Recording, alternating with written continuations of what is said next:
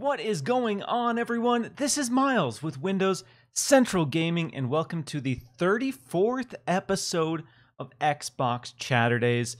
I'm stoked about today's show. We have a ton of great topics, and I am joined by Windows Central's Window Central's Halo expert, Brendan Lowry, to talk about our impressions of Halo Infinite. We're going to be talking about Xbox being stronger than ever. We're going to be talking about a potential acquisition from Xbox and so much more. But before we dive into all of that, Brendan, how are you doing on this fine Saturday, my man? Oh, I'm doing pretty good. How's everybody else doing? You guys liking Halo? Oh, Curious to see what the audience's opinion is, because I've been having a lot of fun with the game. I think so far it's been like the most fun I've had in Halo since MCC had a really big push like several months ago. It's been a really good time. Halo's back, baby. It's been so good to see all of the energy and excitement on social media. People who have been historically kind of negative or indifferent on Halo, I've seen some positive takes from them. So yeah, Halo's in a really good position, and I'm excited to get into some Halo Infinite impressions.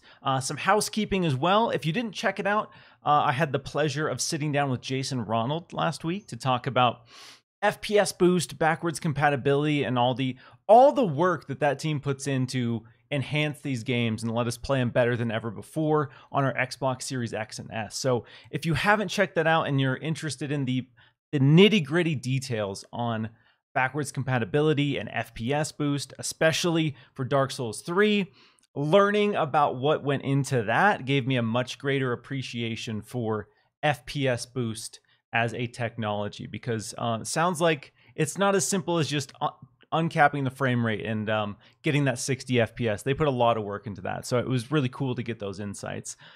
But before we dive into our impressions of Halo Infinite, I wanted to talk about the current state of Xbox, because we got some earnings reports from Xbox this week, and we got some exciting details about, where Xbox stands, at least financially. And on paper right now, Xbox is bigger than they've ever been before. They are in the midst of their biggest year ever financially. They had a 172% boost in hardware, boosted by the Xbox Series X and S, obviously. Gaming revenue for the company was up $3.7 billion. And they basically confirmed that the Xbox Series X and S are the best-selling Xboxes ever at this point in time, outselling the Xbox One, which came out of the gate with strong sales, but as we saw throughout the generation, lost a lot of momentum. So, Brendan, what I want to ask you, and what I want to ask basically everyone hanging out in the chat with us today, is why do you think there is so much positive momentum behind Xbox right now? I think the biggest reason why is because I think Game Pass has just grown to become such a valuable service. There's so much content and value within any of the Game Pass purchases, really. I mean, I myself, I'm on Xbox Game Pass Ultimate, and there's just so much in that package that's absolutely worth the $15 a month that it costs. Like, aside for just the games alone, I feel like it's worth it already. But then the fact that like there's also a huge library of games they've built up on PC as well, which is really cool, because like when the Xbox Game Pass Ultimate first started, there was only like 20 games. But now there's like hundreds. Like, it's crazy how much that has grown in such a short time. And then also Xbox game streaming, or however they're calling it, cloud gaming. That has come out of the gate surprisingly strong, I think. Like, it's especially since they recently upgraded their server blades with Series X hardware, and that, like, I don't really use that myself right now because I'm not exactly out much these days. But like, for people who travel a lot, I've heard just from speaking to them personally that the ability to just stream a game to their phone is just huge, and especially when you have things like the Razer Kishi and stuff that like support that kind of gameplay style. I think cloud gaming is really starting to prove itself. Really, like, I think Xbox is just kind of hitting all the fronts perfectly right now. Yeah, I think you put it excellently. Xbox is going to where the players are realistically. Obviously, the console is still a big component of the ecosystem, and they wanted to make sure with the Xbox Series X that they had, you know, the most powerful console that was on the market, and with the Xbox Series S they wanted to have the most affordable, basically appealing to anyone regardless of, you know, what your preference is. Obviously with the Series X, people want the performance, but they also want that convenience, because obviously if you want the best performance, you would invest in a dedicated gaming PC to get that experience. But the Xbox Series X serves as this great middle ground where you get premium performance, legitimately premium, like Flight Simulator, for example, is running at ultra settings of PC at 1440p, which is really impressive because I installed Flight Sim on my PC and played it. I have a RTX 2070, and it was struggling. It was struggling to maintain 30 FPS even. So seeing this running on the Series X for me is really impressive. And like you mentioned, the Xbox Game Pass is, you know, without hyperbole, the best deal in gaming. It's like when Netflix first came out and you have all these people on the streets just talking about how the value of Netflix is ridiculous. You get all these movies and you can stream them, and there's no catch to it. You get all these movies, you can stream them, and it's one low monthly price. So there's a lot of just organic word of mouth because of that. Like you and me who've been using Xbox Game Pass, we see that value, and it's so hard to imagine a world for me where I don't have Game Pass now. And just having that consistent stream of games coming in. So I think more and more people are experiencing Game Pass, seeing the benefit of having Game Pass, and saying, you know what? Maybe I need to invest more in the Xbox ecosystem. I've had a PlayStation historically, I've had a PC historically, whatever it might be, but the convenience and the value of the Xbox platform right now is, it's a hard deal to ignore. Yeah, and I think talking about investing into the Xbox ecosystem, I think the fact that Game Pass gives people such an easy way to do that is such a big deal, because previously if you wanted to invest in a different ecosystem, you'd have to say, I want to buy a brand new console, and not everybody right now has $300 to $500 to spend on a console, especially with what's been going on in the last year. But you know, $15 a month, that's a much, or $10 to $15 a month, or even sometimes $1 a month, depending on how, you know, if it goes on sale. Um, but that's a much more reasonable ask. And if you've already got like a competent PC, for instance, you basically have your own system already that you can add Xbox games to. And yeah, I really like that I like that Xbox has been leaning into the Windows side of things a lot, because I'm somebody who has been traditionally a PC gamer through and through, and Xbox has kind of been like a side thing. But that library is now on my PC essentially, and I think that's really neat.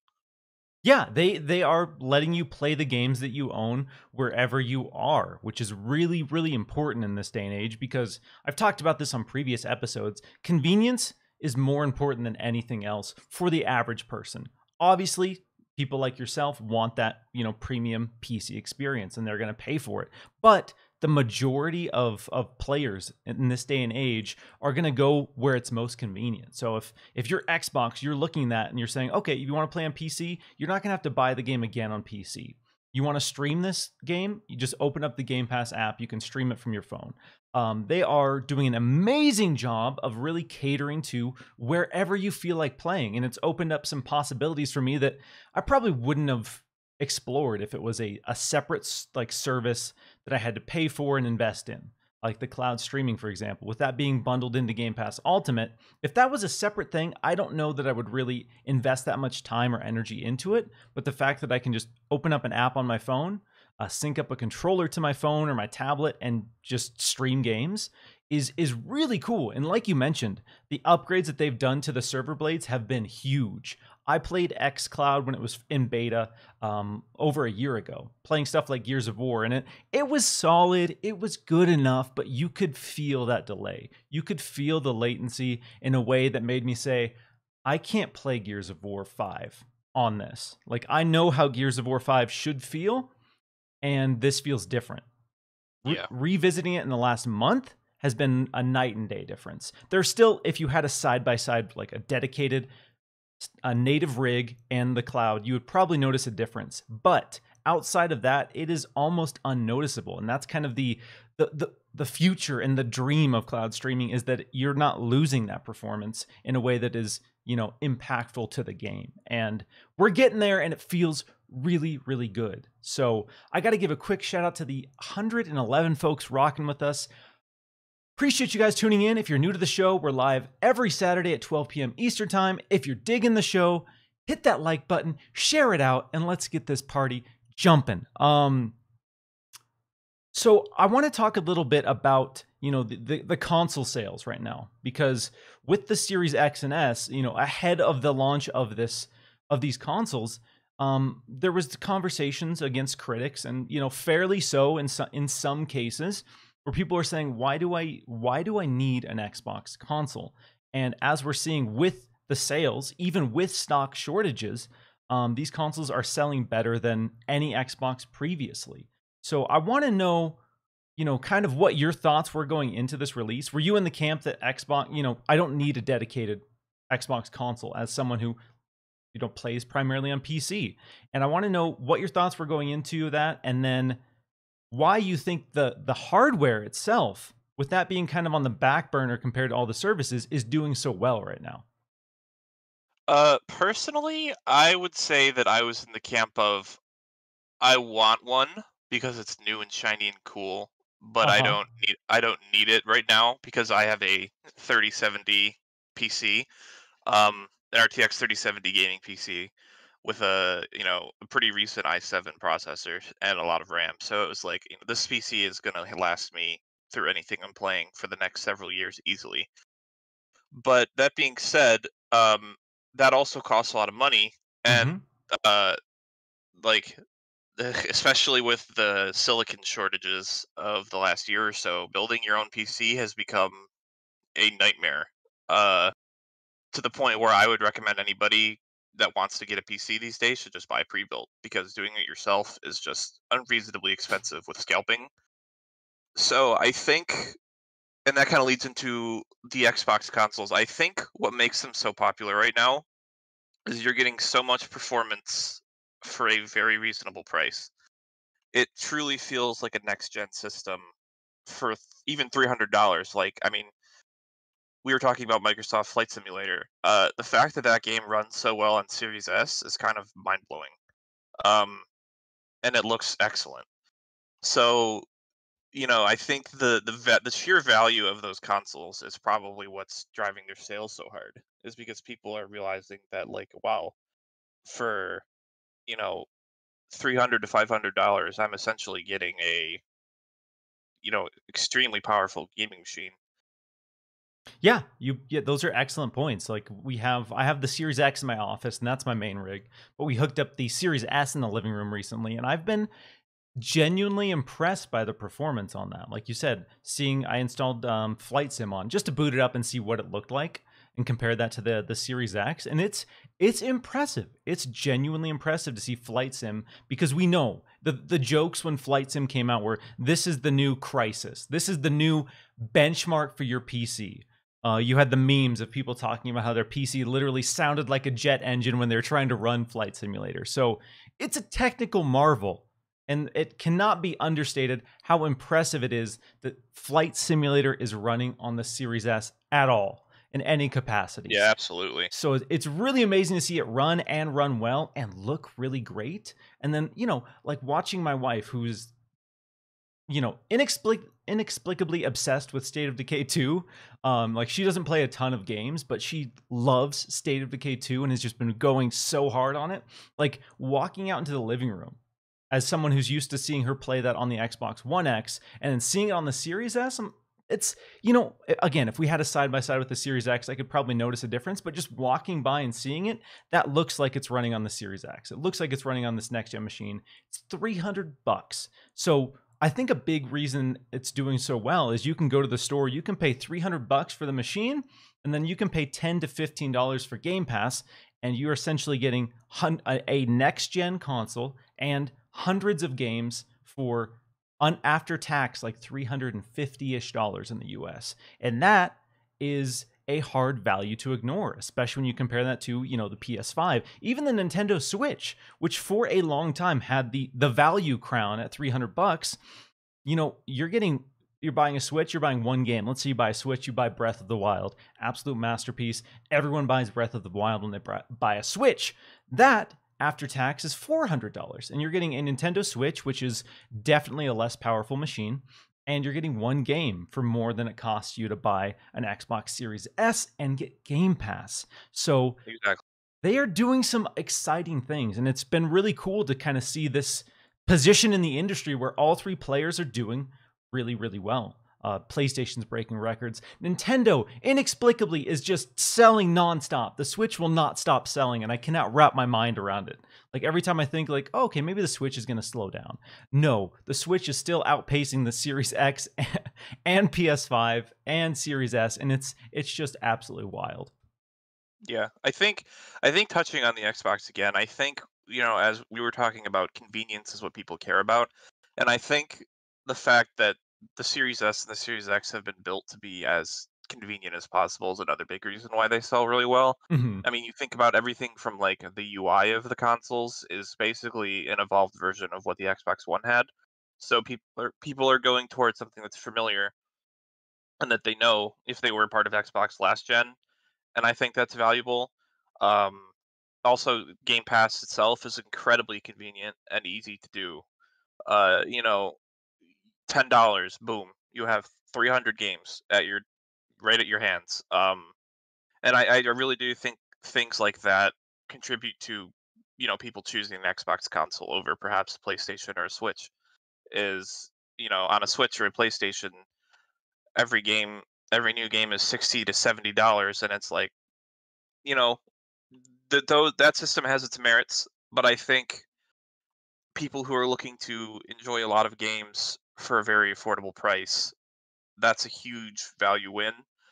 And the fact that it's also just so easy to just get in on that, I think that makes it very attractive.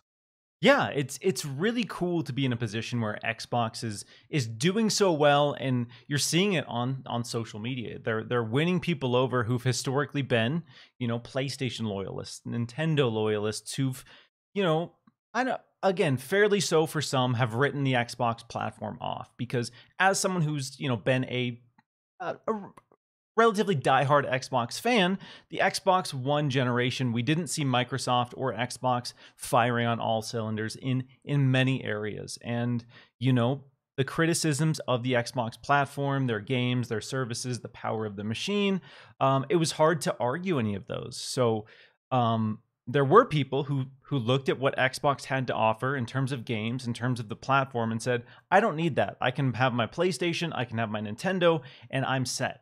Now we're in a position where if you're someone who really does love gaming and wants to play great games, you can't really write off Xbox anymore, and that's really exciting. If you're someone who's been an Xbox loyalist for all these years, you're seeing historically big PlayStation diehards talking about how the new Halo is looking great. The new Halo feels amazing. Xbox Game Pass is killing it. I love my Series X. I'm playing a lot of my games on Series X, and that is amazing to see. And I think that all of those factors are kind of building in, and we're seeing it demonstrated in their sales and their success.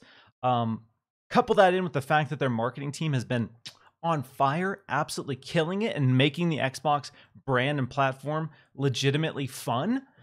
Xbox is doing all the right things right now, and it's interesting to me to see if they're going to be able to maintain that momentum, because I feel like outside of some fumblings with maybe first-party games, and that's due to the pandemic, so I don't really even want to fault them too heavily on that. Outside of those kind of uncontrollable factors with game development and the delays, their messaging and their cadence and their delivery on everything so far since the launch of the Xbox Series X and S has been borderline perfect.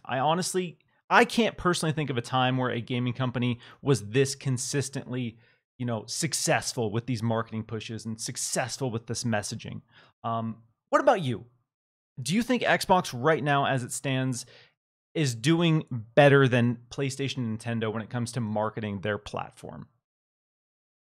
I think so, yeah. I think overall, it seems that everywhere you look, well, no matter what you're looking for, Microsoft has a convenient and user-friendly answer for you, and I think that's a big deal. Because Nintendo and Sony, frankly, don't have that. Like, I mean, I know Nintendo, I think the biggest issue with the Switch for me is Nintendo's really strange lack of acknowledgement of like Joy-Con drift issues and stuff like that. Hmm.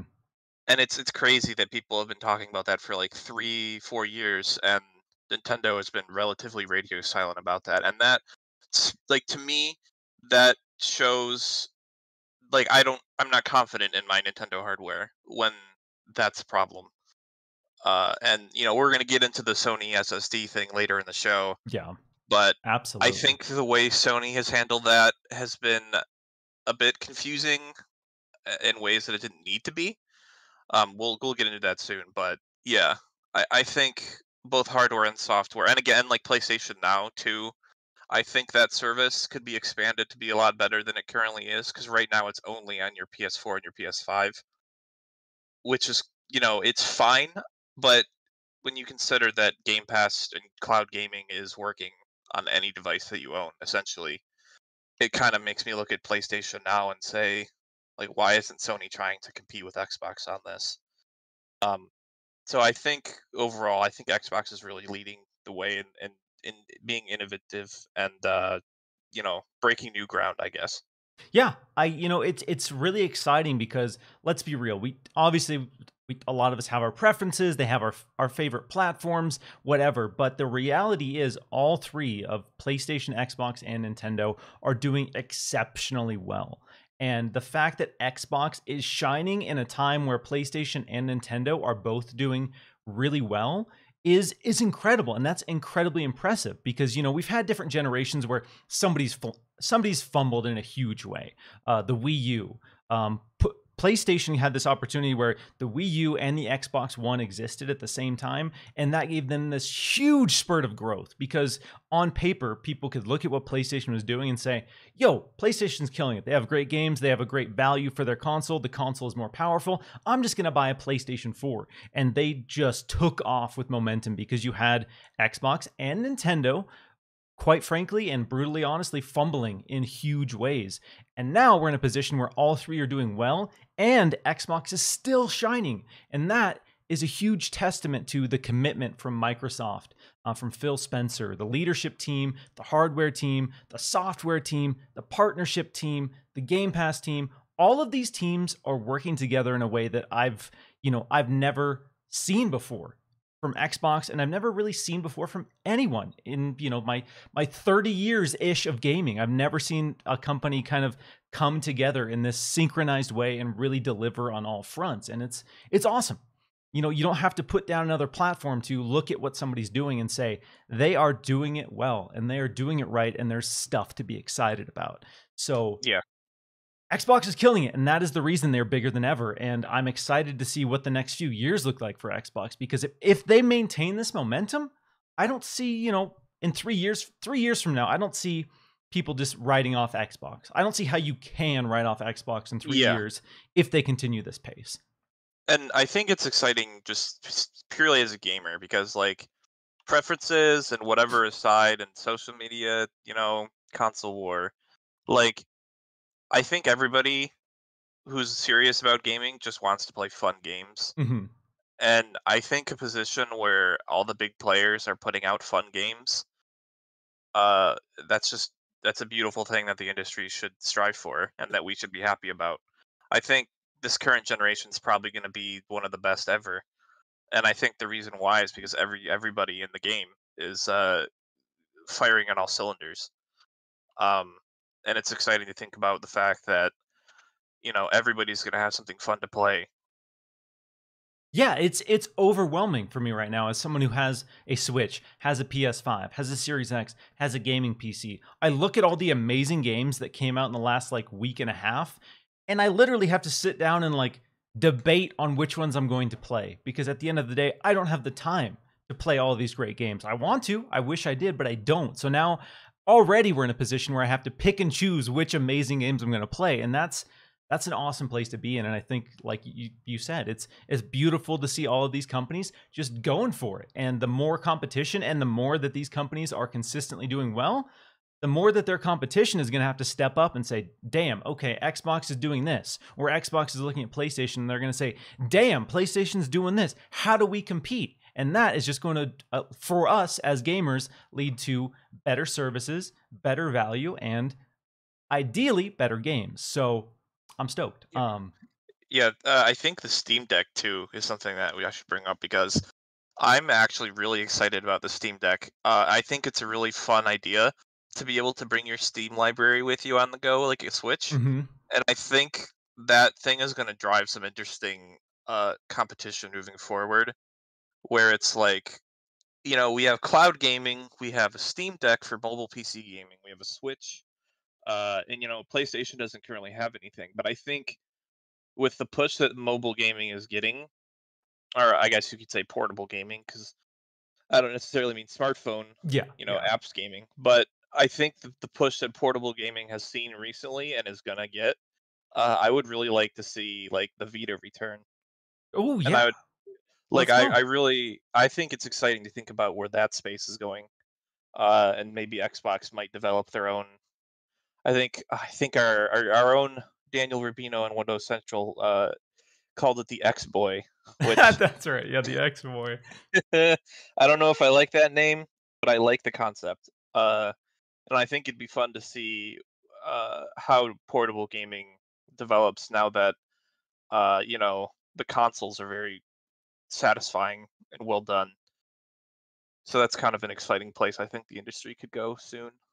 Yeah, I think you bring up an excellent point there. I think we're definitely going to see a lot more like portable, gaming options.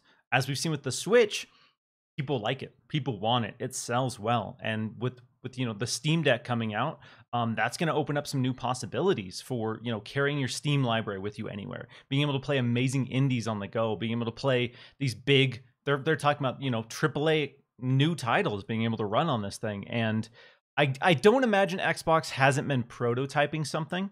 I'm curious to see, we've seen the Surface Duo, which has offered kind of a cool glimpse into what that could be with the foldable screen with the controls on the bottom. So you have this one contained unit. And I think that's the biggest thing, or I guess my biggest criticism with mobile gaming in general and like xCloud is the fact that you have to have your phone, you have to have the controller clip, and you have to have a controller. Like, I don't necessarily want to bring all of those things with me all the time, but if I had one device that it was all contained, like the Steam Deck, all contained, I just pull that thing out and I can play, that to me is more enticing.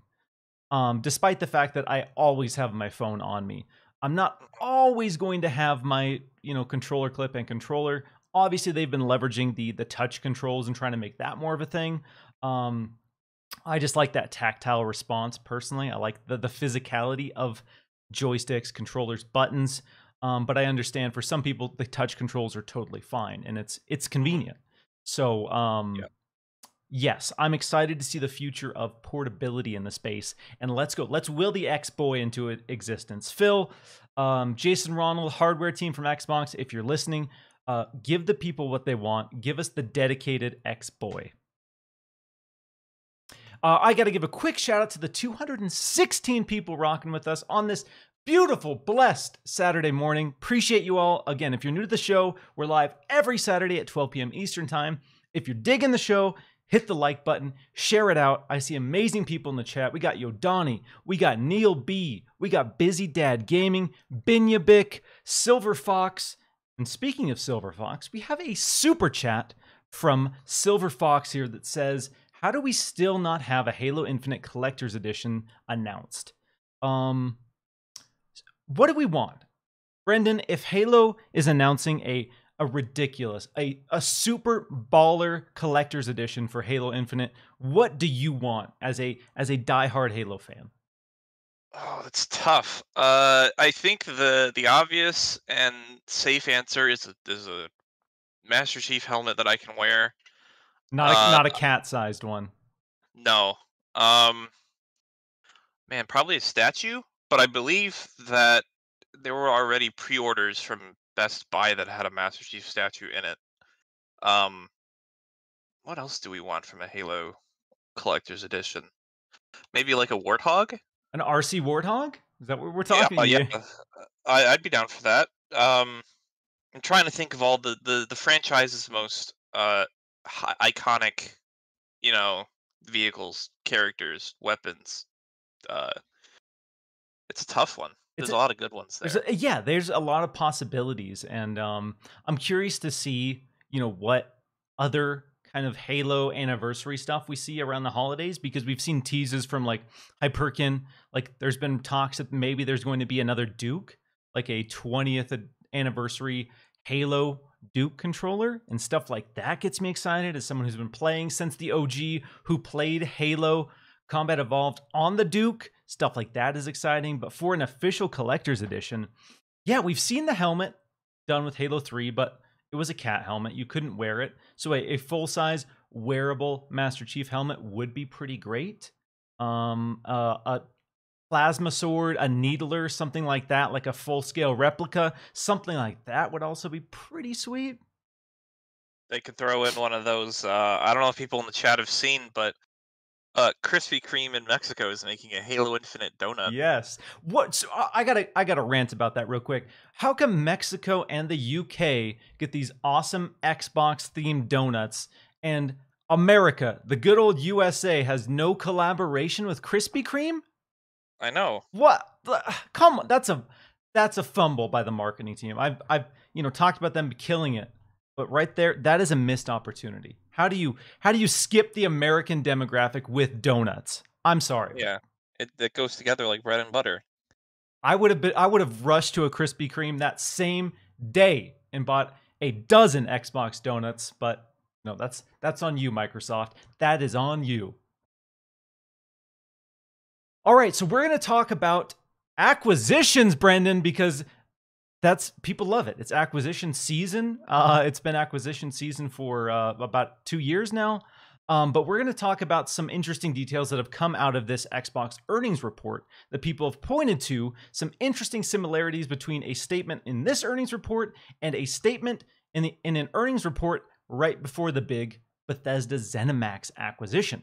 So as part of the earnings report, there was a statement that said, "We continue to invest in new gaming studios and content to expand our IP roadmap and leverage new content creators." So a lot of people have been speculating that that is an interesting sentiment, considering almost this exact line was used in the earnings report before the Bethesda ZeniMax acquisition. So I'm going to put on a tinfoil hat. We're going to go down the rabbit hole, and we're going to talk about, a acquisition on the level of Bethesda and ZeniMax, and one that has some interesting details that we can point to right now. And that is my favorite publisher, my favorite Xbox target publisher, and that is Capcom. I want to talk about Capcom because there's been a few things I've noticed this year that have not historically been the case when it comes to Xbox and Capcom. First off, games with gold. Everyone complains about games with gold. I get it. There's fair criticisms to be levied against what games with gold is offering. But take a look at every month of games with gold this year. You will notice a very distinct and interesting pattern of Capcom titles, different Capcom franchises being featured almost every single month this year. Now, I know it hasn't been every single month, but almost every single month this year with games with gold, there has been one Capcom title, and that's interesting. They're spreading, they're getting all these different IP from Capcom in the hands of Xbox players.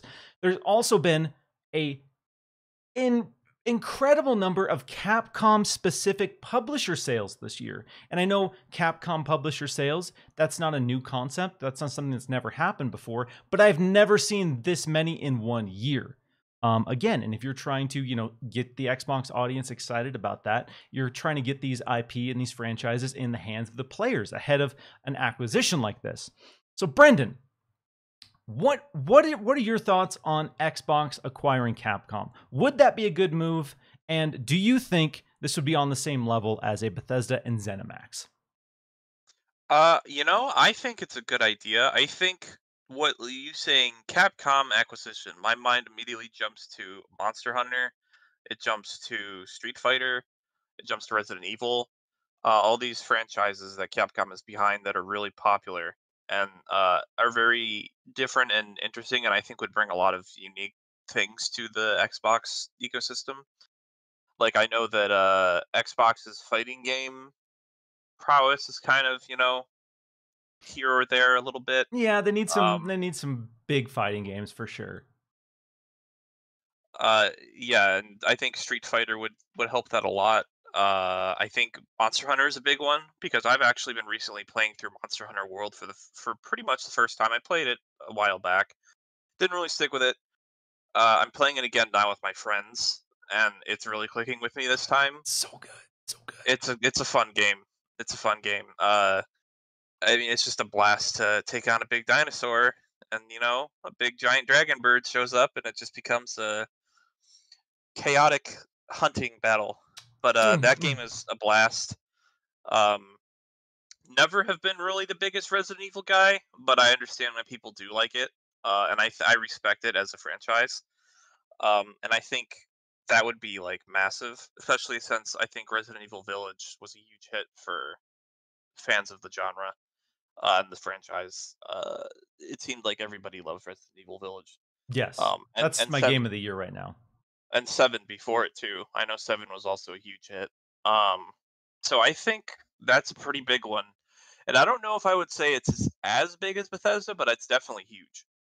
Yeah, when they talk about these lines, like they're trying to expand our IP roadmap, things like that. You look at a Capcom, and you, like you said, Monster Hunter. You have Resident Evil. You have Street Fighter. You have Devil May Cry. You have Mega Man. You have a stacked library of incredible IP. And if you're getting, obviously Capcom, unlike a Konami, has a dedicated in-house studios who can make these projects, and then you could leverage out partner studios to make some of the smaller scale stuff like a Mega Man.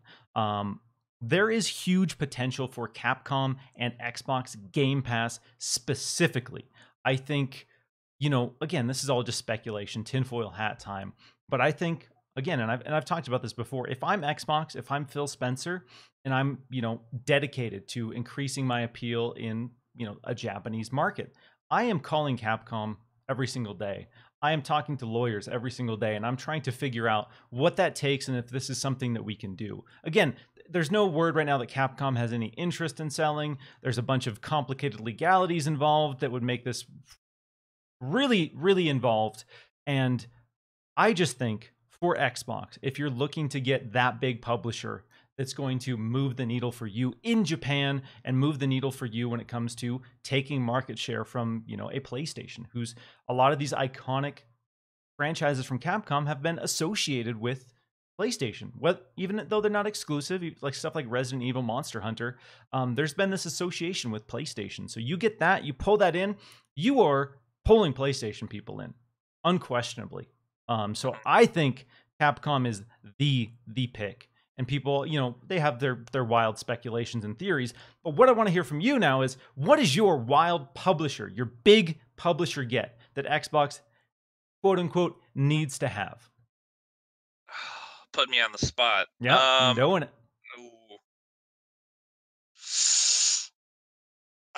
Probably, for me personally, probably Bungie. I'm a huge Destiny fan. Huge on Destiny. I think that'd be huge if they could get Bungie. Plus, it'd be kind of funny considering the history of Halo. But that's not probably going to happen because Bungie is happy to have a third of its audience in PlayStation. Yeah, But, it's been an interesting conversation that's been going on for a while. The Bungie rejoining the Xbox family, and now that Tencent's involved, there's probably some more complicated stuff there. Xbox would likely have to buy out the stakes from Tencent as well. So it would be interesting if Bungie joins Xbox Game Studios. Again, I'm going to put you on the spot here. What would you want them to do? Well, I think for me, as such a huge Destiny fan, I think what I would prefer is if a lot of the extra resources that afforded them could go into Destiny. Because I think Destiny, for those of you who don't know, Destiny used to be under Activision, and then about 2 years ago, Bungie kind of, I think a year or two ago, Bungie decided to basically leave Yes. that partnership, and they've been self-publishing since then, and it's brought a lot of good things for the game, I think, but there have also been some rough things that have been added to the game, particularly I think the way that the microtransactions in Destiny 2 work. have Mm. kind of degraded because obviously Bungie doesn't have the resources from Activision that they used to, and I think you can really feel that in their pushes to get people to spend money on the game, between expansions. So I think honestly, if Bungie was under Xbox Game Studios, I think the smartest thing to do would be to build that, not trust, but build that system back up to a more player friendly system. And not that Destiny isn't player friendly right now. You can play pretty much everything in the game by just you know getting the game, getting the season pass, and buying the expansions, which is how any other MMO type game works. But I think with how much cool stuff there is in their microtransaction store for like player expression, that's kind of hard unavailable to people unless they want to spend money. I think improving that side of the game would be really good. Also, Bungie has a new IP that nobody knows anything about that's coming in the future, and I really hope that just being a part of that studio would would help make sure that that IP succeeds. Yeah, Um, I saw some folks in the chat talking about that new IP, and that's really interesting because Xbox is basically not blatantly, but they've expressed that they want teams who can come out and deliver new IP that are successful. Because I think a big focus of Xbox Game Studios now is with the flexibility that Game Pass provides, they don't have to rely on sequels after sequels after sequels. They can push new IP in a way that, we didn't really see or we haven't seen since, I don't know, maybe the PS1 generation. Back when a lot of these teams, smaller scale, were able to take risks and put out weird new IP. And I think that's going to be a huge focus for Xbox Game Studios. And when you talk about a Bungie working on a new IP, that fits in well. We know Bungie can put out a new IP successfully. They did Halo, they did Destiny. So we know that Bungie can come out and put out a new IP that's successful. So again, if you're Xbox and you're telling your audience this, you're telling the public that's what you're looking for, maybe you are having conversations with a Bungie. Yeah, and I mean, and it's clear that like the relationship between the two is obviously good because uh, you know, Destiny 2 Beyond Light was kind of marketed as like the launch day playable experience for the Series X. Mm-hmm. I know that when that came out, the day it came out, Destiny 2 got upgraded to be 60 FPS on series consoles and supporting 4K. And it was you can get Beyond Light for free with Game Pass, and I'm pretty sure you can get the other expansions too. So clearly that relationship is good. So it's not like the most out of the world thing ever. And even like I was saying, like Bungie doesn't want to abandon their fans on PlayStation. They don't have to. I think that's something that's important to talk about. Is just because Bungie could theoretically be part of Xbox Game Studios does not mean that the game will cease to exist on a PlayStation. Maybe Xbox will have exclusive content and whatnot, but I'm pretty sure Phil even said that like you know, an Xbox Game Studios game doesn't have to be exclusive to Xbox. I'm pretty sure that conversation was cropping up when the Bethesda thing was still fresh. Yeah. And obviously, we're expecting most Bethesda games to be exclusive. Like Starfield, we Mm-hmm. know is going to be exclusive. But I think the fact that it doesn't have to be is something that people need to remember. So it is interesting to think about, like, what if Destiny was an Xbox Game Studios game, and what if Bungie was, under Xbox? How would that look? And I think it could work. I mean, it's interesting just to think about it. Yeah, because I mean, we look at Elder Scrolls Online as a prime example of that. These games that already exist and have an audience. Xbox and Phil Spencer specifically has said we're not trying to take games away. That's not our objective by buying these teams. So I imagine something like a Destiny 2 would still exist as this MMO that people could play on any platform. And I imagine they would just bundle the expansions into Xbox Game Pass to incentivize that you sign up for Game Pass, but they would probably still exist on your PlayStation. They would exist on PC, but you would just have some incentives to kind of invest in the Xbox side of things. So let's transition into the meat and potatoes of this show, and something that I am so stoked to talk about because I've been having a blast. I know you've been having a blast, and I've seen so many people on Twitter absolutely loving Halo Infinite and this first flight. So we're going to talk about our overall impressions of Halo Infinite and the basically 2 maps and bots that we've experienced so far.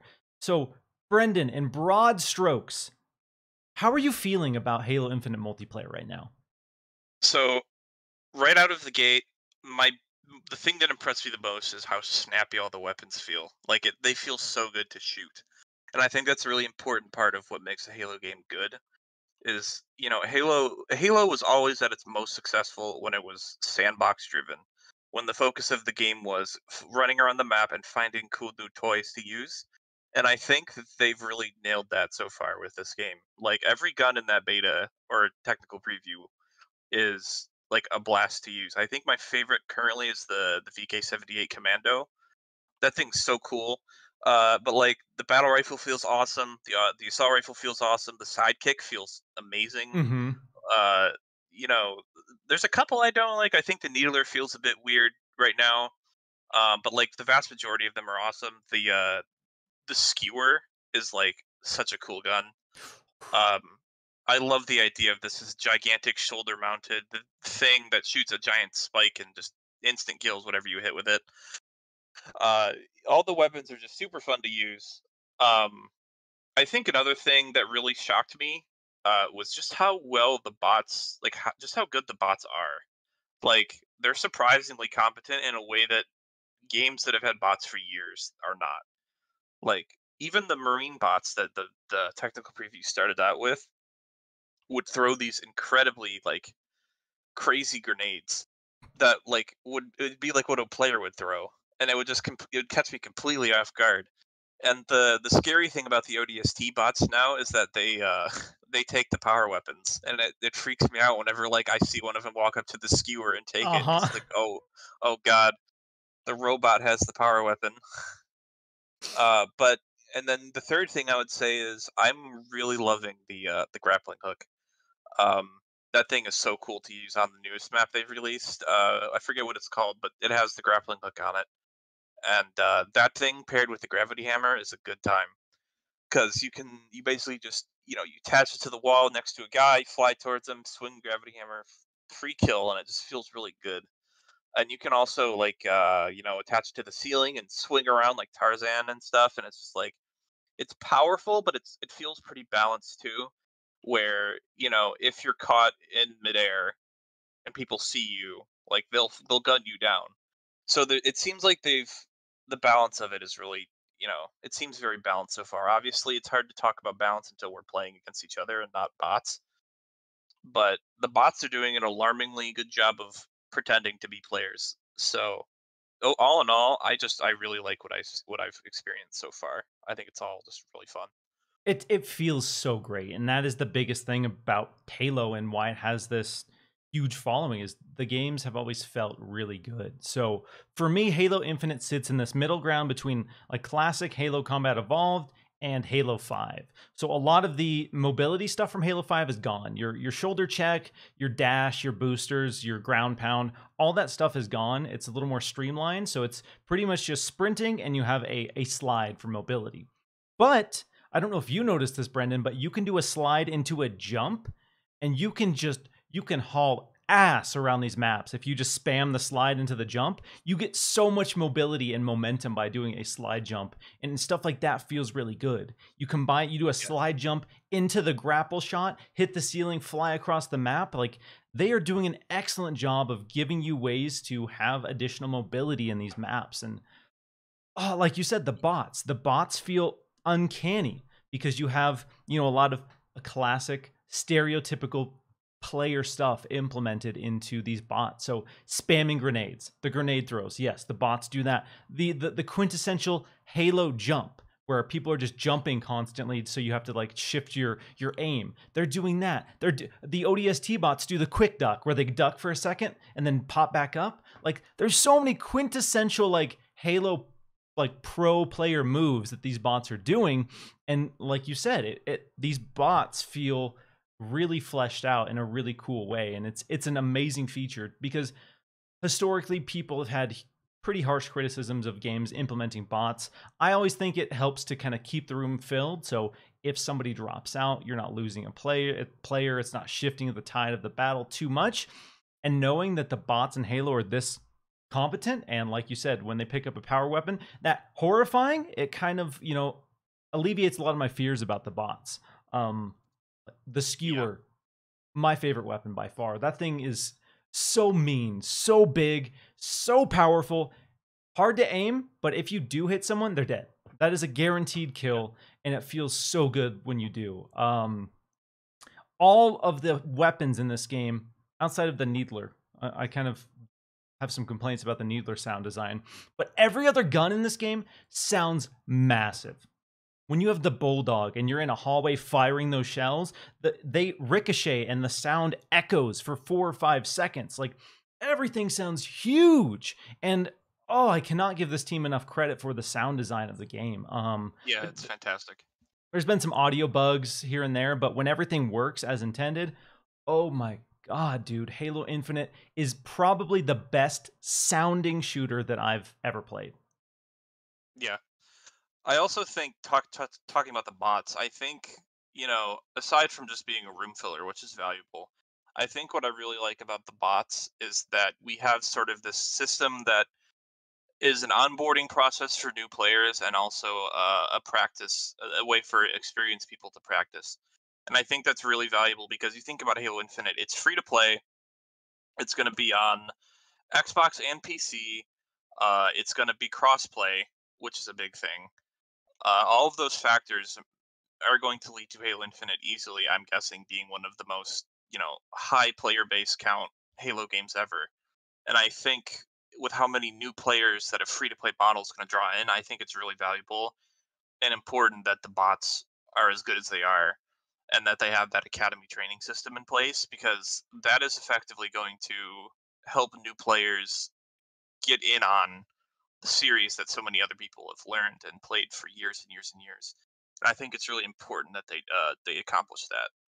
Yeah, I think the shooting range is going to be huge for new players, and even someone like me, like understanding these new weapons, because historically when you're playing Halo multiplayer, you have to rush, you have to get the power weapon, and that's the only way you get to kind of, get familiar with it in multiplayer, is rushing it and grabbing it. And there's a lot of pressure when you pick up a new weapon for the first time. You don't know how it works, so you're trying to shoot someone and you die instantly. So you don't really get any practice with that gun because you've picked it up and you've died. So it takes so long to really understand how these guns would work under normal multiplayer circumstances. So it's really cool that you can go into the shooting range, you can adjust the difficulty of the bots, and you can get a really good feel for how this gun works. So when you go into a match, you get the skewer, you know how it fires, you know how to lead your shots, and stuff like that's going to be huge for new players, and as they continue to add new weapons to the game, because there's a decent slice of guns in this, but they've already told us that there are way more guns in the final version of this.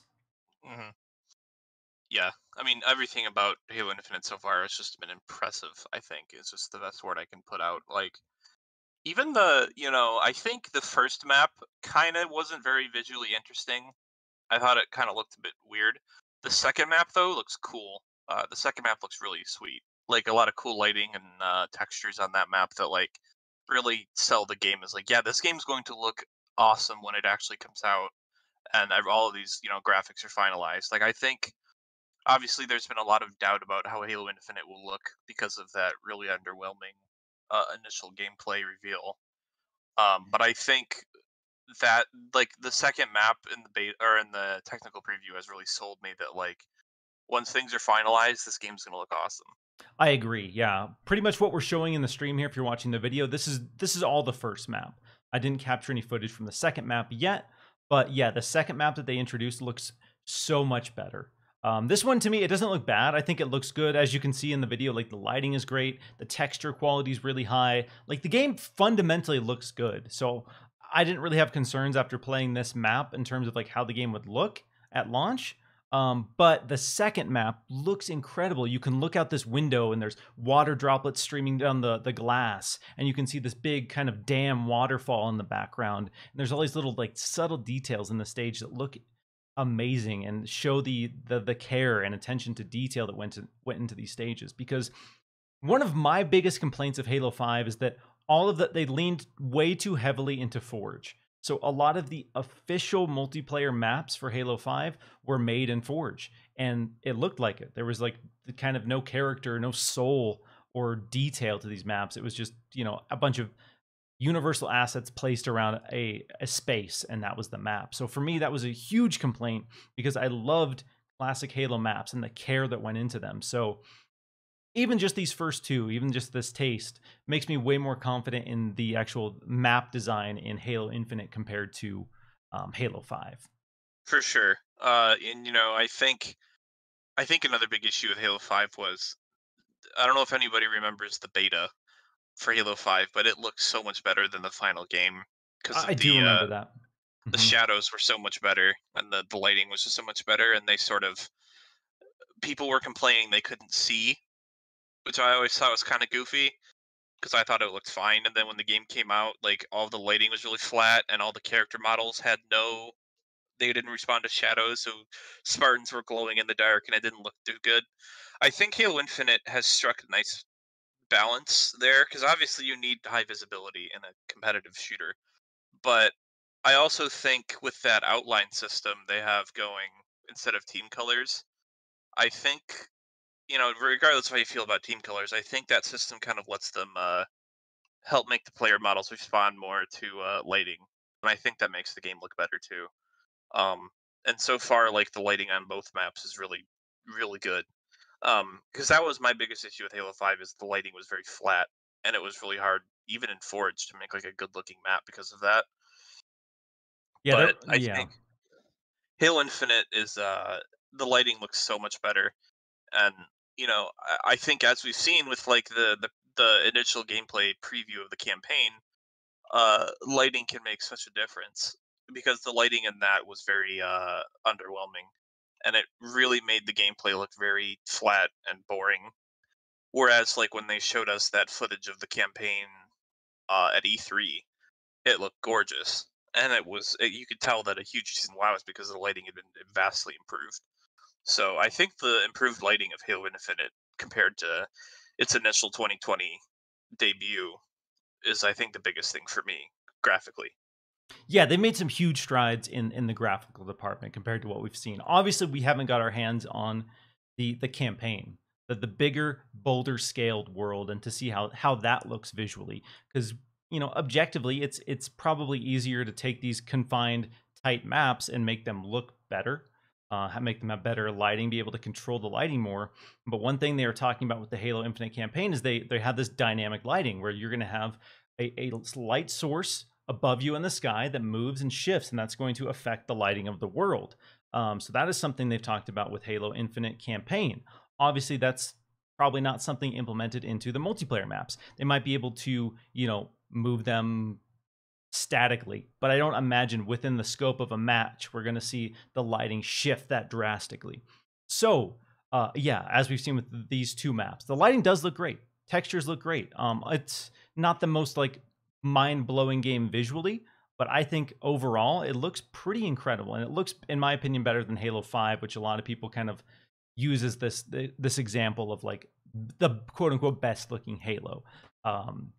So for me, I'm excited. Got to give Yeah. a quick shout out to the almost 300 people hanging with us on this fine Saturday. I see Mr. Joanna Dark in the chat. I see Paris Lily in the chat. Thanks so much for hanging out, everyone. We're having a great time. If you're excited about Halo, hit that like button, share it out.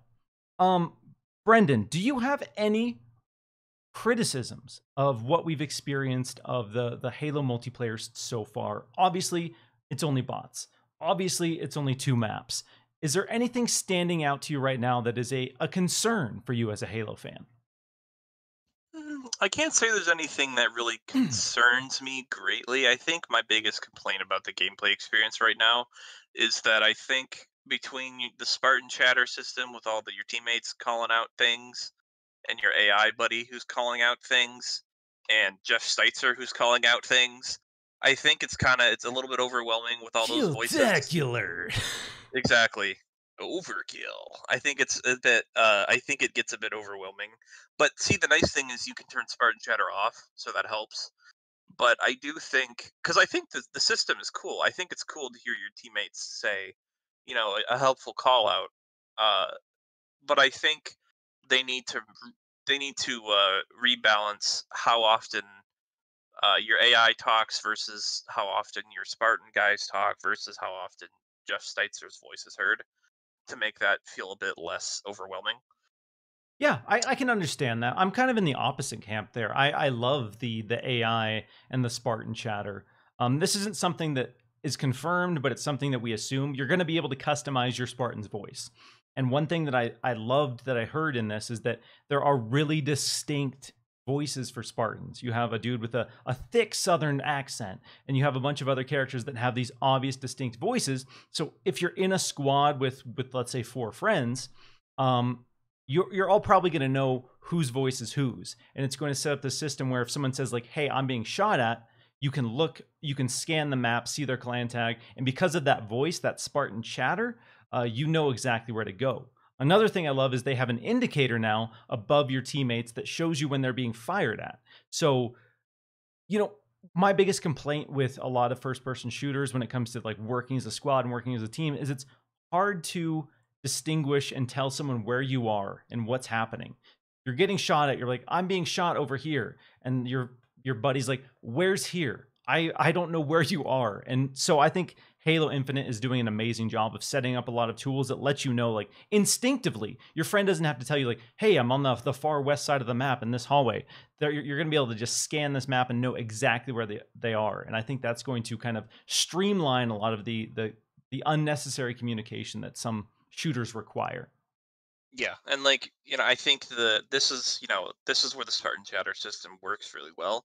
I think too is on top of that, your friend's guy will also say like taking fire from this part of the map, and like you're like, oh, okay, so I know where he is. Like it's very it cuts out, like you said, a lot of that middleman communication that can get really confusing in shooters, and I think it streamlines that experience and it makes it easier to coordinate, which is I think a good thing, because Halo often, for me anyway, feels like kind of just chaotic free for all, even in team modes. And I think that's kind of a bummer because when you're working with your friends and you're actually pulling off strategies, it's a blast. Like I remember Mm-hmm. a couple months ago, my friend and I were playing Halo 3 Big Team Battle on MCC, and we were in a Hornet. I was flying it. He was riding on the side, and there was a Scorpion right below us, and it was like, okay, I'm gonna like jump off and hijack the tank, and it was like such a cool moment. And I think it'd be fun to be able to set up fun cooperative plays like that more. And it's kind of what makes me excited to see how Big Team Battle plays, because that's always been my jam.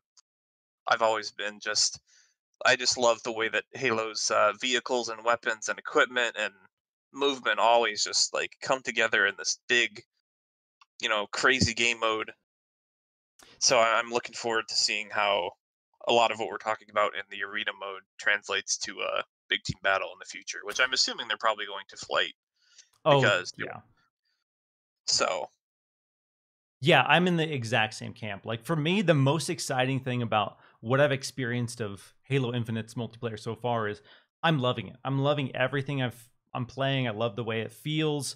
I love the mobility, and we haven't even seen the vehicles yet, which for me is that has always been my favorite aspect of Halo. And I think even comparing it to like a Battlefield, like it's hard to capture the feeling of Halo vehicles in any other game. And I think for a lot of people like myself, that is one of the most special things about Halo is the big team battles, is the moments where you have the Banshee, you have the tank, you have all of these big vehicles coming together and having those epic moments. And yeah, I really hope they flight big team battles and soon, because I want to feel it. I want to grapple jack.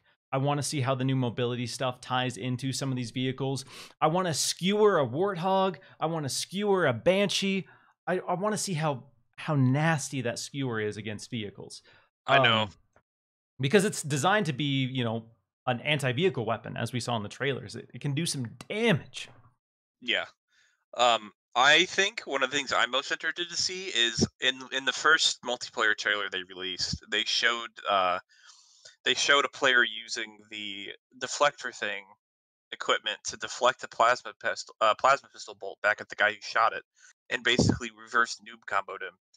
And that made me excited because I was like, "Oh man, can I what can I and can't I deflect this? Can I deflect like a scorpion shot? Can I deflect a tank bullet back at the tank?" Because in Halo 4, that was something you could do with the hard light shield, and that was like really fun.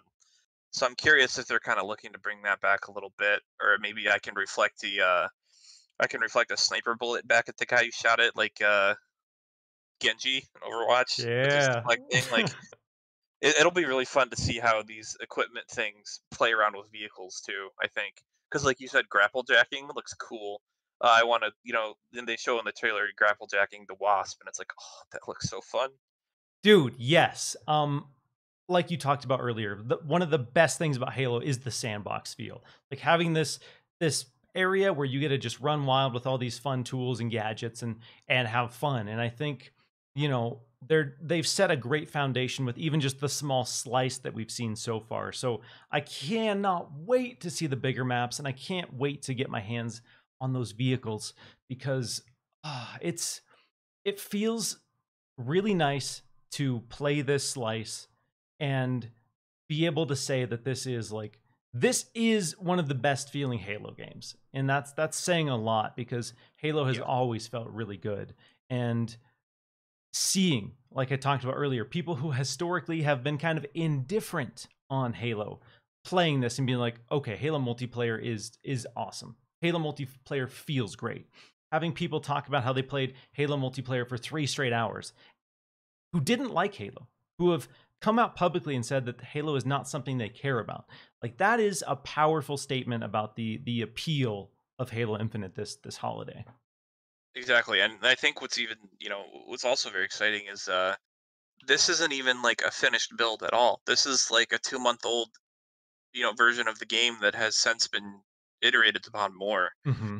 And I know that at launch, they're going to have a lot more things tweaked. Like I know people have been saying the sniper rifle doesn't feel as good as it probably should, or like certain things could be tweaked. And like at launch, just the fact that right now people are saying like, "Wow, this game feels awesome." Like that makes me excited for what it's going to look like as a finished, polished product. Oh, dude, I'm ready. Got to get to a quick super chat from Brian Hopkins, the legend, amazing supporter of the show, coming in saying, "Hey, Miles, just stopping in to show some support. Infinite sounds awesome. Can't wait to get into a flight. Later, dudes. Got to take the kids to a birthday party. Appreciate you stopping in. Huge ups for stopping in and dropping the super chat. Yeah, Halo Infinite. I've seen a lot of people on my timeline bummed that they didn't get into the first flight, and I get it. There was that FOMO. There was a period in time where I thought I wasn't getting in. I saw all the emails coming through of people like, I got in, and I'm like, oh no, I haven't got mine. Is it over for me? Am I done? Am I not getting in?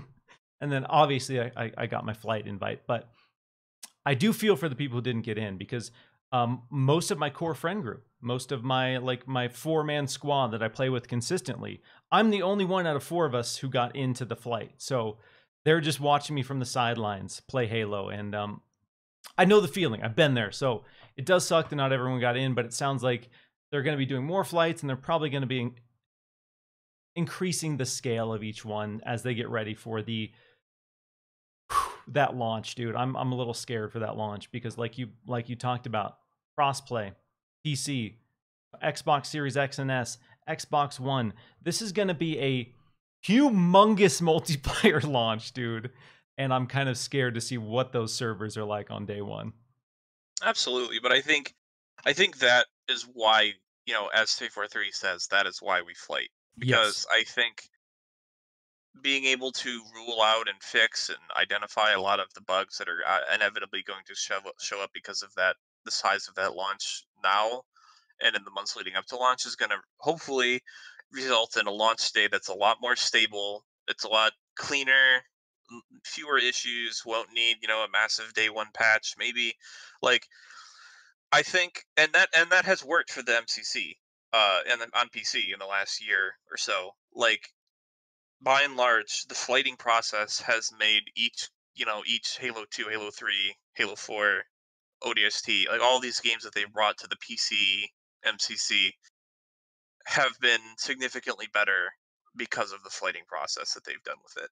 And I think that, you know, that helps people understand why it's important that Halo Infinite has these tests. It's not just for a fun time.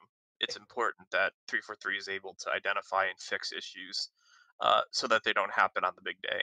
Exactly. And that's why they've stressed repeatedly that this is not a beta. This is a technical preview. This is a flight to test certain mechanics, mostly on the e-commerce side. Like when you're buying stuff in the shop, when you're leveling up, all this, the end game stats that come through and have to progress your character. They want to make sure that that stuff is working when the game comes out. So that is the main focus of this particular one. But we also do get to have some fun, and we do get to check out a couple maps. So while we're having fun here, Brendan, give me the release date of Halo Infinite. If you're betting me $50 on the release date of Halo Infinite, what's it going to be? Let me pull up my calendar. November 15th. Okay, November 15th, the anniversary. They're launching it on the anniversary. Yep, that's my prediction. If not then at least somewhere in November. But I'm going to go ahead and say November 15th because I know that, like, I'm pretty sure Phil Spencer was on a podcast recently and he was talking about how they were still finalizing the dates because they had to move some things around because of Forza and stuff. But I think Halo should take precedence, and it should be November 15th, and everything else can move around that. I see, yeah. When I saw the release date of Forza Horizon 5, I was like, excuse me? That's way too close to the release date for Halo Infinite. What's going on here? You're not going to give Halo Infinite its grace period of a few weeks to just be the showcase, be the spotlight? I do think the anniversary would be perfect, would be ideal. The best case scenario, release Halo Infinite on the 20th anniversary, have this big blowout, get people excited, let's go, let's bring back Mountain Dew Gamer Fuel, get Chief back on the can, and let's do it up big. Let's do it up like we did with Halo 3 back when that dropped. I am curious. I don't know that it will be the 15th. I want it to be the 15th. I think that week would be ideal. Maybe the Friday before, maybe the Friday after. I think with a game of this like scale, I imagine they want that Friday release. They might do like the early access ultimate mega edition or something to let you play a little bit earlier. Maybe that's the gimmick, is it comes out that Friday officially, but if you're a Game Pass Ultimate subscriber or whatever, you get to play it on the anniversary, bro. Think about that for a hot second. So let's say it comes out on the official release date, I will say will be the 19th.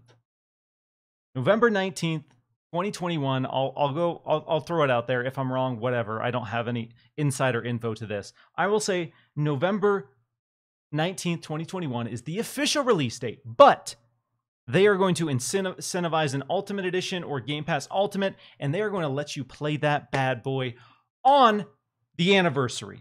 That's where I'm at. Well, I guess we'll see what happens. Exactly. But either way, I just hope mid-November. That's what I want. Yes, that's yes. The sooner the better, please. I'm ready for Halo. I've talked about this previously. I think realistically, games like Battlefield and Call of Duty were kind of the wild cards, and that's why Phil Spencer came out and said that, hey, we have this 5-6 week window that we're targeting, and I think they want to see when Call of Duty is going to come out because, again, like, let's be real, Call of Duty is a big deal, and especially when you even when you're Halo, you got to think about when Call of Duty is coming out because with this big relaunch, they want to make sure that it gets the time and space it needs to really kind of suck in the audience. And if you have a bunch of people who are diehard Call of Duty fans and it comes out the same week as Call of Duty, people are just going to play Call of Duty. But if you stagger it by a week or two, those hardcore Call of Duty fans maybe check out Halo and they go, oh, damn, Halo got me feeling some kind of way. And then maybe you suck in some of those Call of Duty fans into your Halo Infinite multiplayer. So, yeah, I think realistically, Call of Duty more than Forza is going to be the biggest factor for when Halo Infinite releases. Yeah, that's a great point. I want to shout out a super chat from Mr. Joanna Dark. He says, hello to you two fine gentlemen with Halo Infinite multiplayer looking like a hit. How can 343 Industries keep the game fresh and growing? What modes of gameplay elements from other top games as a service or online shooters can they implement? So, What do you think? Okay, so I like what I've seen of the Battle Pass so far. I like the way that every single level, every time you level up within this pass, there's a free tier and there's the paid tier. So no matter what, like, because my biggest complaint with a lot of Battle Passes is you have this like 5-level gap when you're in the free tier, or sometimes more, where you don't get anything. You level up 5 times and you play for hours and hours and hours, and you don't get anything because you didn't pay into the, premium tier. So I'm glad that, the battle pass system doesn't expire and that they give you something even if you're playing for free every single level. Other live service stuff that they can implement. It's tough to say right now because I don't know what the scope of the modes are going to be. We have the arena and we have big team battle, and is that it? Do you think they're going to launch the game with anything outside of big team battle and arena? I think one of Halo 5's biggest issues was that it didn't have some core classic game modes at launch. Like, not having infection there was really painful. Mm-hmm. Big team battle wasn't there either, which was kind of a yikes. But I think that was kind of Halo 5's biggest problem, and I would hope that Halo Infinite solves that problem by not making that mistake twice. Yeah, But we'll ultimately have to see. I do like the idea of creating new modes, though, for post-launch support. I think there's a lot of fun modes from previous games that didn't return in Halo 5 that I think would make a fun return in Infinite. Like, I don't know if any Halo 4 fans remember Dominion. I thought that mode was really interesting because you could build turrets around your base and like capture bases and stuff. It felt very Battlefield, in a good way. The sense of capturing points and like fortifying them up, and it was a very interesting take on Halo that I enjoyed. So if they want to bring back modes like that were really weird and kind of strange but were fun, I'd be down for that for post-launch stuff. Obviously, they're gonna keep making awesome armor sets and coatings, and I think it's exciting to think about like the coding system in particular is not limited to armor. It's going to be on weapons. It's going to be on vehicles. Supposedly, there's going to be weapon charms. There's going to be a lot of fun ways to express yourself as a player, and I think that's going to be their core drive for the future. And I know we're talking multiplayer, but I also think we're going to see lots of single player expansions too. We saw them experiment with that with Halo Wars 2, actually. There was a little single player mini campaign with ODSTs, and that was really fun. And then you had the Awakening the Nightmare DLC for Halo Wars 2, which was really cool because it was basically like bringing the Flood back in Halo Wars, and you're playing as the Banished. And I like that's to this day one of my favorite Halo experiences ever, outside of the shooter space, is that expansion. So they've been toying around with like single player expansions in other games for a little bit now, and especially like Halo 4 and Spartan Ops 2.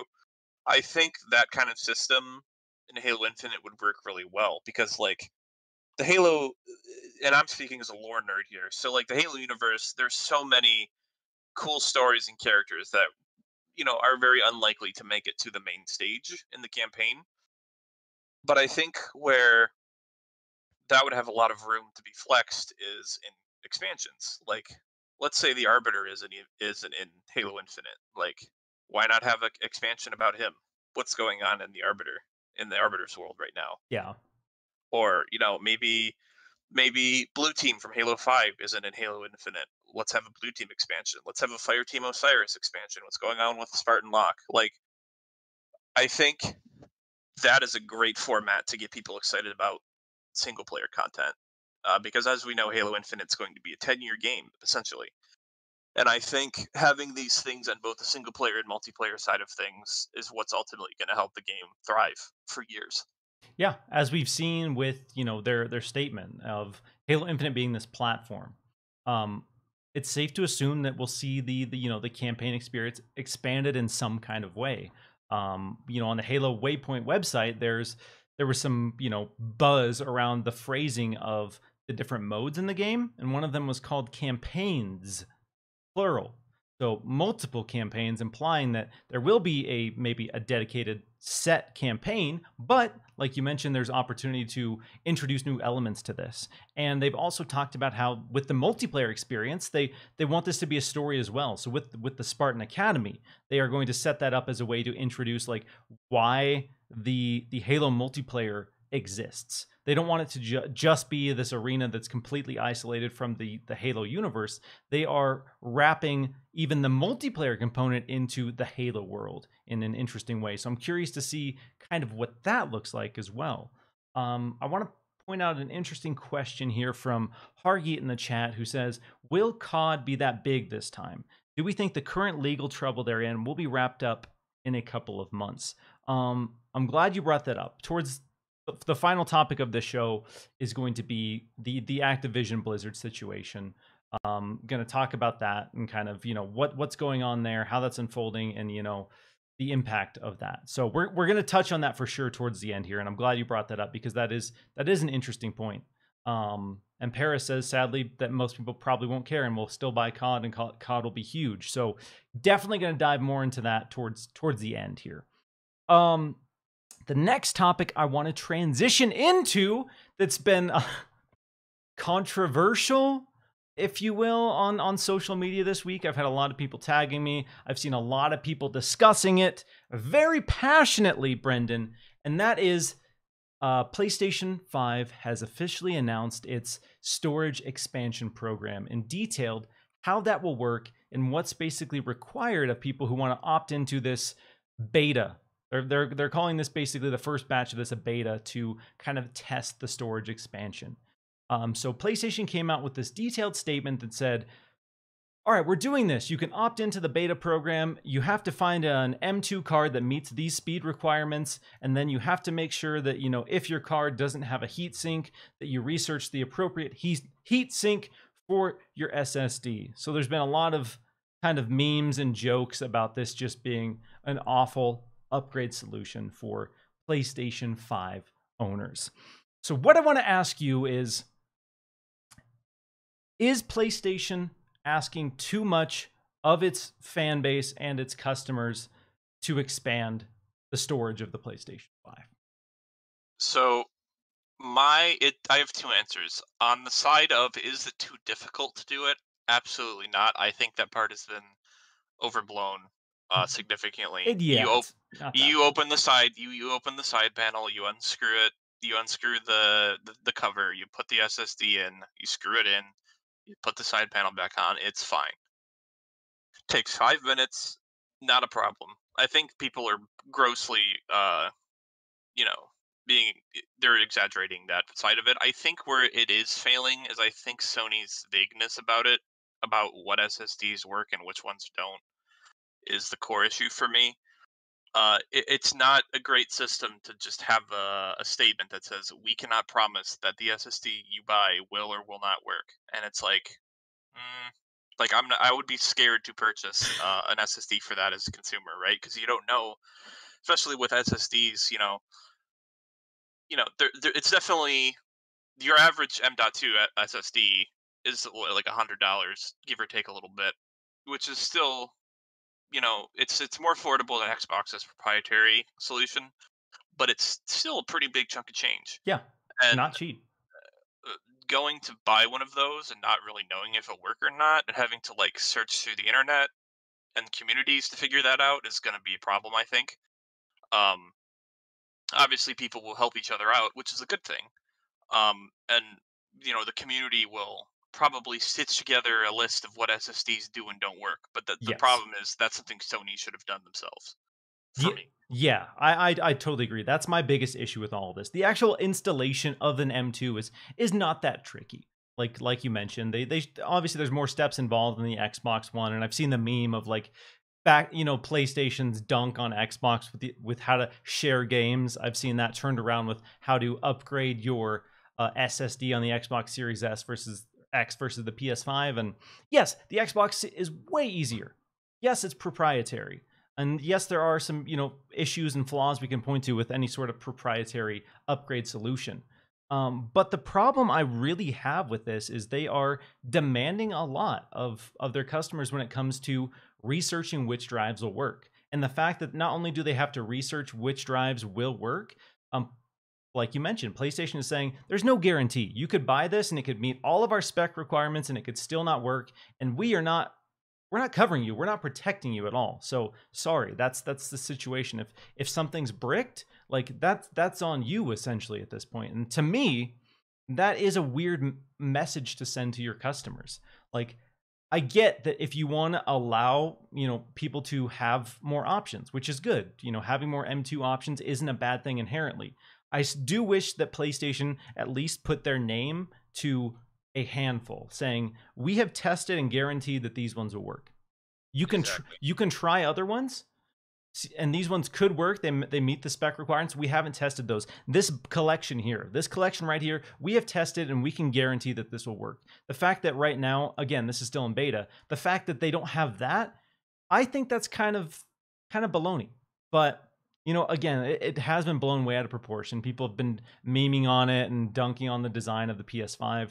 I do think the heatsink is the biggest fundamental flaw and the most absurd ask that you're basically requiring people who probably play in the console space because they don't want to deal with the PC side of things, having to research which heatsink they need to get for this upgrade as well. So not only do you have to research the card that fits, but you have to research a heatsink, and if you don't, you're basically risking voiding your warranty because you didn't put a heatsink on this thing when they told you to. And I don't know, it is being blown out of proportion, but I do think PlayStation, we've seen a pattern of them asking way too much.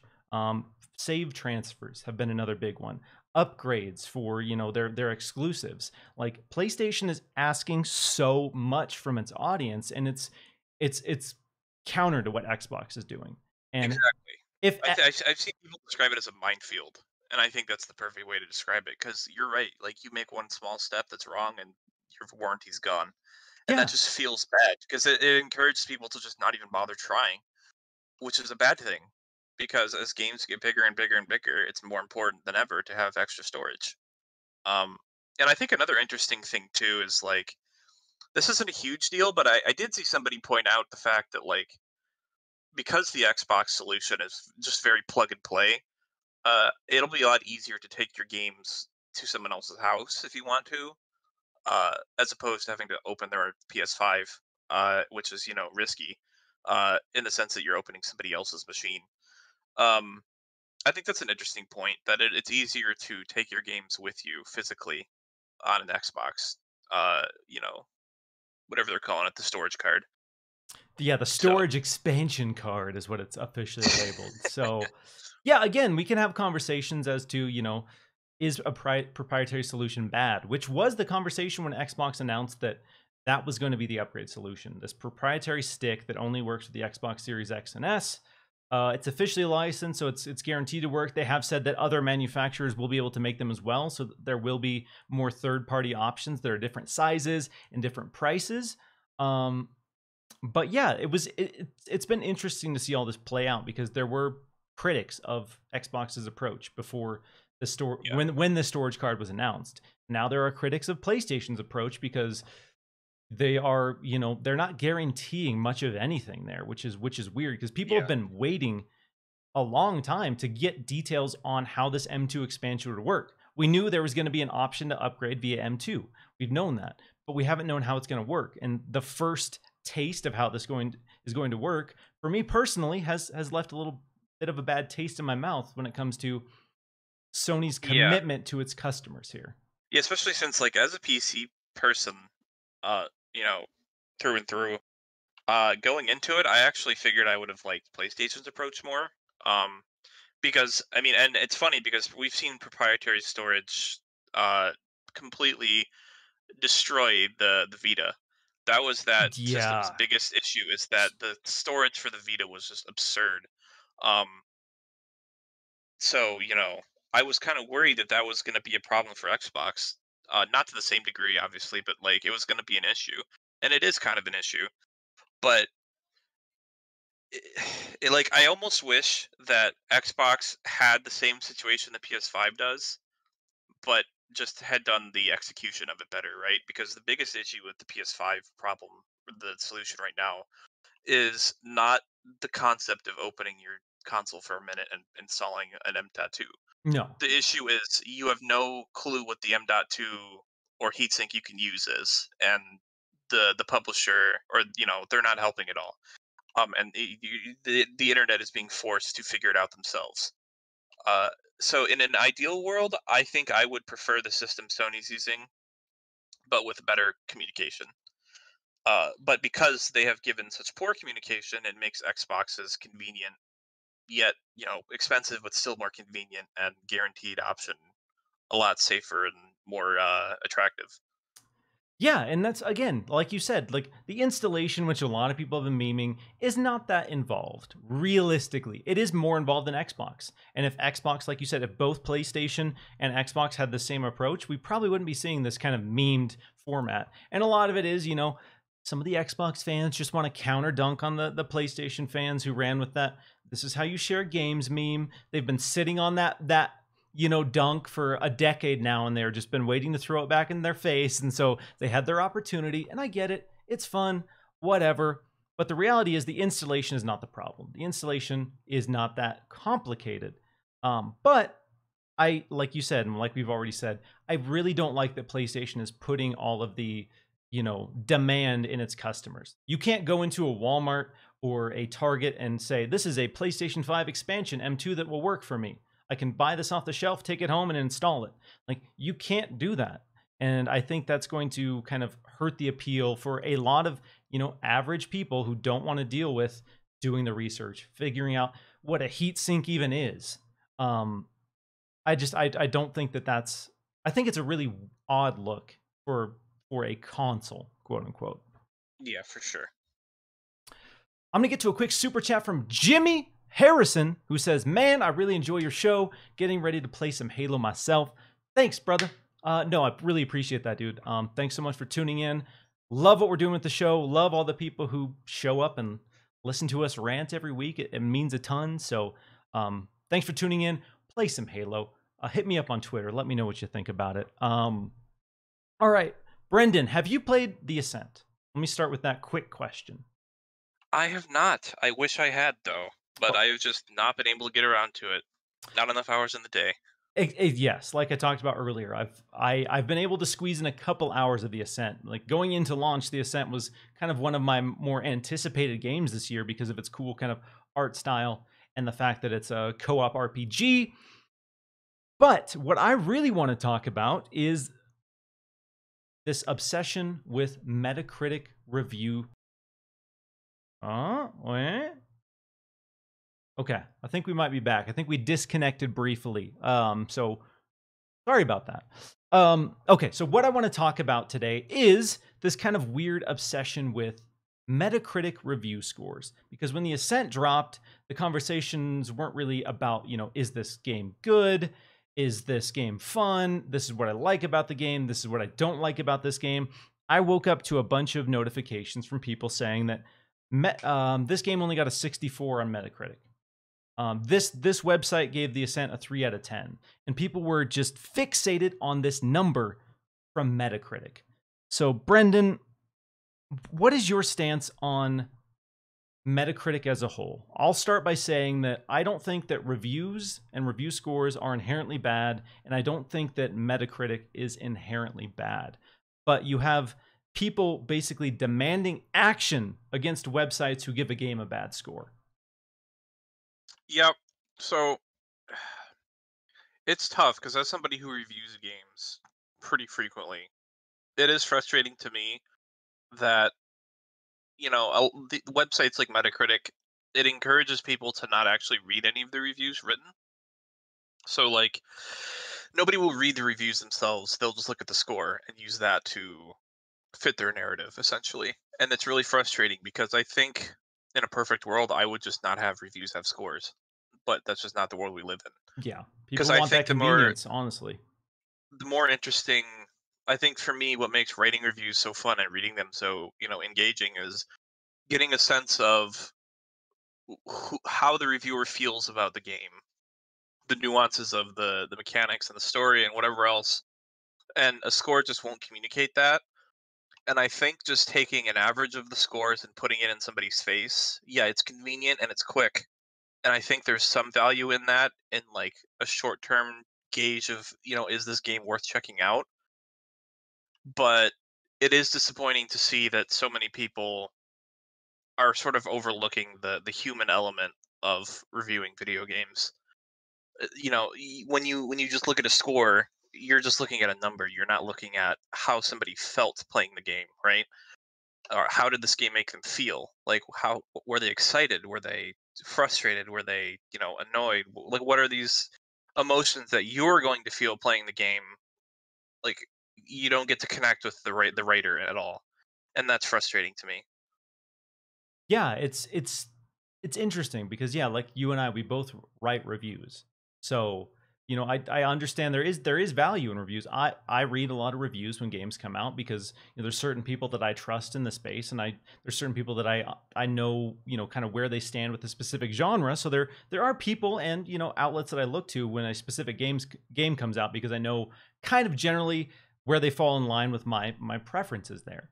I think ultimately the goal of a review score should be kind of reflecting what you write. So, as someone who writes reviews, at the end of the day, you should be able to look at what you wrote, read it, and then have that reflect what your score is. I've had reviews where I went in thinking, oh, I'm going to give this let's say a 9, or let's say an 8. And then I wrote my review, got my several thousand words out about this game and read through it. I'm like, okay, actually, you know what? This game doesn't actually deserve that score. I need to adjust my score because when I sit down and think about the reason that I like this game or I dislike this game, that's not reflected in what I'm writing here. So I'm going to adjust my score. So Metro UK is the one that's getting blasted right now because they had the audacity to give the Ascent a 3 out of 10, and that's not fair because that tanked the review score of the Ascent, and now people think it's a bad game and blah blah blah. At the end of the day, one review score is it's a small slice, and you can have your thoughts and opinions on that review. That's totally fine. I do ask if you are complaining about a 3 out of 10 review that you actually take the time to read it and see where this person was coming from with that score. And again, if you have criticisms of you read this review, they gave it a 3 out of 10, their review doesn't read like it's a 3 out of 10, then okay, you can talk about the semantics of does this game deserve this score, whatever that case might be. But at the end of the day, that is just one person's opinion about this game, and they wrote it down. You don't have to take that as the gospel. You don't have to take that as a fact. And I think there's this weird unhealthy obsession with that, and we see a lot of people sharing these negative reviews. And so you're trying to defend a game by sharing a negative review, but all you're doing is amplifying this negative review of something, and you're doing the exact opposite by doing so. So ultimately, Game Pass democratizes review scores. You can play this game. You can install this game. You can play this game. If you don't like it, you just move on with your life, and that is the end of it. There's no financial burden for you. You don't really need to defend this game because people can play it and like it if they do, and move on if they don't. So, yeah, it's frustrating that every time a game comes out, if it's an exclusive, and this pretty much only is with exclusives, that there is this kind of fighting about the review score. Absolutely, and I think what sucks about it too is that when somebody writes a negative review of a game that you weren't expecting to see, I think so many people react to that with hostility. When I think the response should be to actually check it out and see what points are being made. Because again, the journalist who's writing that review is a gamer like you, right? So if they're having issues with the game, if they have a strong feelings about how the game frustrates them or annoys them, or they have to deal with bugs and technical issues or whatever the problem is, you would think you would want to hear about that because you're going to be the one spending money on this game. And if you spend money on a game that's broken or has frustrating mechanics or, you know, maybe was misleading or whatever else, there would be value in that. But because people are so interested in on weaponizing review scores and uh, reacting negatively towards bad scores, I think a lot of again that human element of connecting with the writer, getting understanding how they feel about the game and understanding the value and maybe a warning for you when you go to buy the game, what you're getting yourself into, that gets overlooked. and people just say, either, the reviews paid off or some other crazy crackpot conspiracy theory. And I think, there's the nuances of game reviewing in general, I think get lost with a system like Metacritic. And while it's not inherently bad, I think there are way too many people that are looking to weaponize that format. Yeah, because really what Metacritic is doing is it's completely eliminating every shred of nuance that goes into a game review. Like every shred of individuality of the person's tastes, the reviewer, the outlet, their experience with gaming, all of that is completely eliminated, and you have a number. You're reducing not only this entire game and all the work that this team put into this game and everything that they went into making this title, you're not only reducing that, but you're also reducing any articulation about the game to a single number. People screenshot that number and they say this is good, this is bad, and it's frustrating because there is so much nuance that gets kind of eliminated when you do that, and it's frustrating, and people put way too much stake into this 3 out of 10. Because I'll give this advice to people who've been, throwing this review around and, using this to say that this is unfair, that this website sucks, whatever. If you read that review and you think that a 3 out of 10 is unjust, unfair, and they weren't able to articulate the reasons why they gave this a 3 out of 10, you don't read that site. And if more and more people are looking at that and they are seeing more of these patterns where the people at this outlet aren't being genuine with their reviews and they're just being inflammatory, then less and less people are going to read it. But if they are purposely being inflammatory, which some people are suggesting, and you are sharing that review, then you are feeding into their basically strategy, if you will, and they're not going to stop just being inflammatory because they are going to get the metrics, which are the views, and they are the engagement. So I'll just say that if you're really upset about this and you think the review is legitimately unfair and inflammatory, then it's in your best interest to not share it. For sure. But again, that's the problem, right? Is that Metacritic, like the encouragement to just look at a score, that gets hidden away because all people see is a score. People, aren't really encouraged to read through and actually see what they're saying and maybe identify that review is kind of, BS. And that's just the issue. Yeah, and it is what it is, but it's something that I just wanted to talk about because, yeah, with the Ascent and this one particular review, I saw so much attention being put into this one particular review and not really into what's good about the game and what's bad about the game, and it was just really frustrating because I expected to love the Ascent. Like I was expecting to go into the Ascent and absolutely have a blast. I've been playing it and it's good, it's fine. It has some of the best kind of physics and particle effects that I've seen. Like playing this on Series X, it really feels like a next-gen game, and it really looks like a next-gen game. The game looks incredible, sounds incredible, and all of the physics and stuff in this game are really impressive. But that being said, the core kind of experience and gameplay loop wasn't necessarily what I wanted. So I'm finding myself not that interested to kind of keep pushing forward with this. So to me, it's not a bad game, but it's, I was expecting to love it more than I did. So again, people are saying that 70 is unfair, or that because this is an Xbox exclusive that it's getting a lower score, and stuff like that is, I don't know, it's very diminutive of everything that goes into this entire process, I feel like. Oh, for sure. Like, again, as somebody who reviews games all the time, and you do too, like that's not how it works. It just isn't. Like we spend hours and hours and hours playing through these games and investigating their systems and thinking about how other players will perceive them and noting down what frustrates us about the game, what we like about the game so much.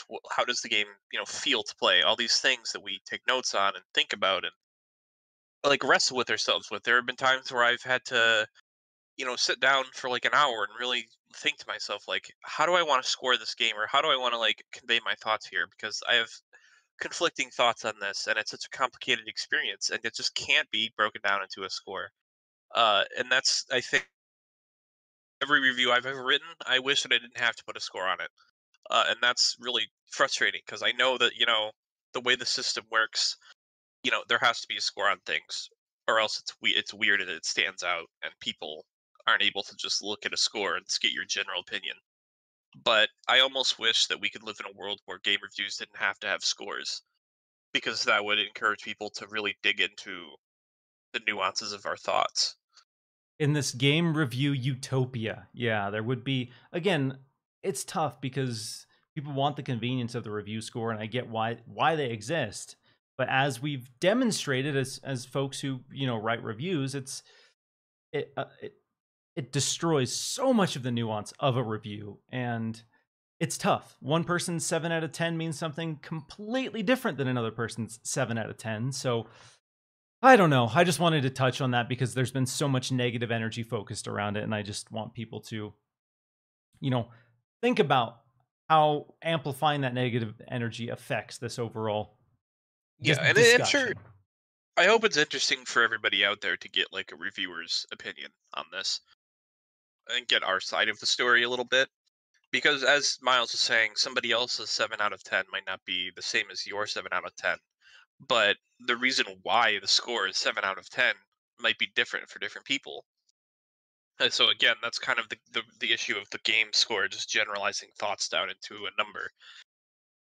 Yeah, and yeah, it's if you just want to like casually go online, if you're someone walking into a store and you're like, it's like when you go to Amazon, like when you're shopping on Amazon, you're like, should I buy this? You just look at the stars, like you might read a quick little blurb or two, but realistically, you're just looking at okay, this has got a 4.5 out of 5 review stars. Like there's 2,000 reviews, 4.5 out of 5. Okay, cool, this is probably good.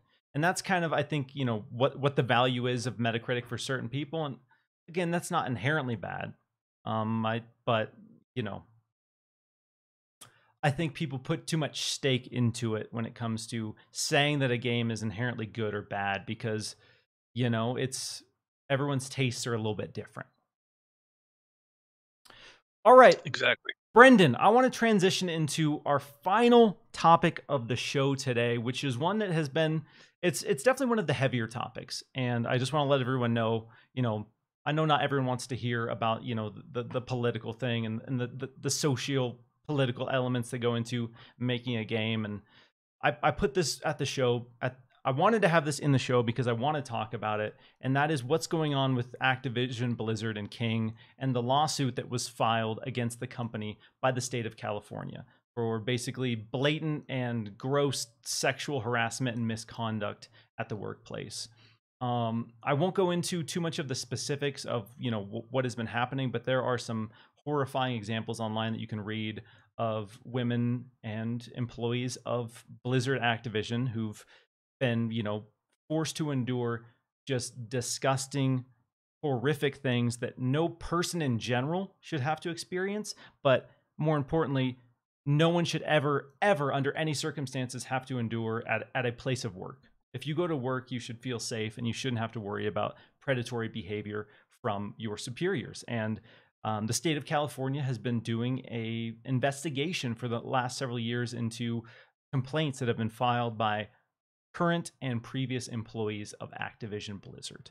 And we had one of our own, our gaming lead for Windows Central, Carly Veloci. She went down to Activision Blizzard during the walkout and she spoke to members of the team and got some insights into their fears, their hopes about this process. And if you haven't checked it out, go to Windows Central, track down that article because it's an incredible read about the human element of game design and the human component of working and having to endure something like this.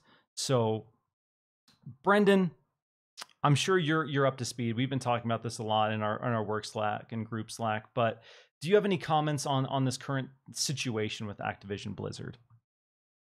I mean, all there really is to say is to believe survivors and listen to what they say, and there's nothing else to say really. It's just awful and it needs to be addressed, and we need to do our part and support the people who come forward. Yeah, it's so the employees of Activision Blizzard have basically given the management a list of demands as part of this walkout, saying these are the things that you have to address for us to be happy here. What I want to know, and what I want to pose a question to everyone watching here is, as a consumer, because we had, some folks ask these questions earlier, is this going to impact the sale of Call of Duty this year? Is this going to affect the sale of a Diablo 2?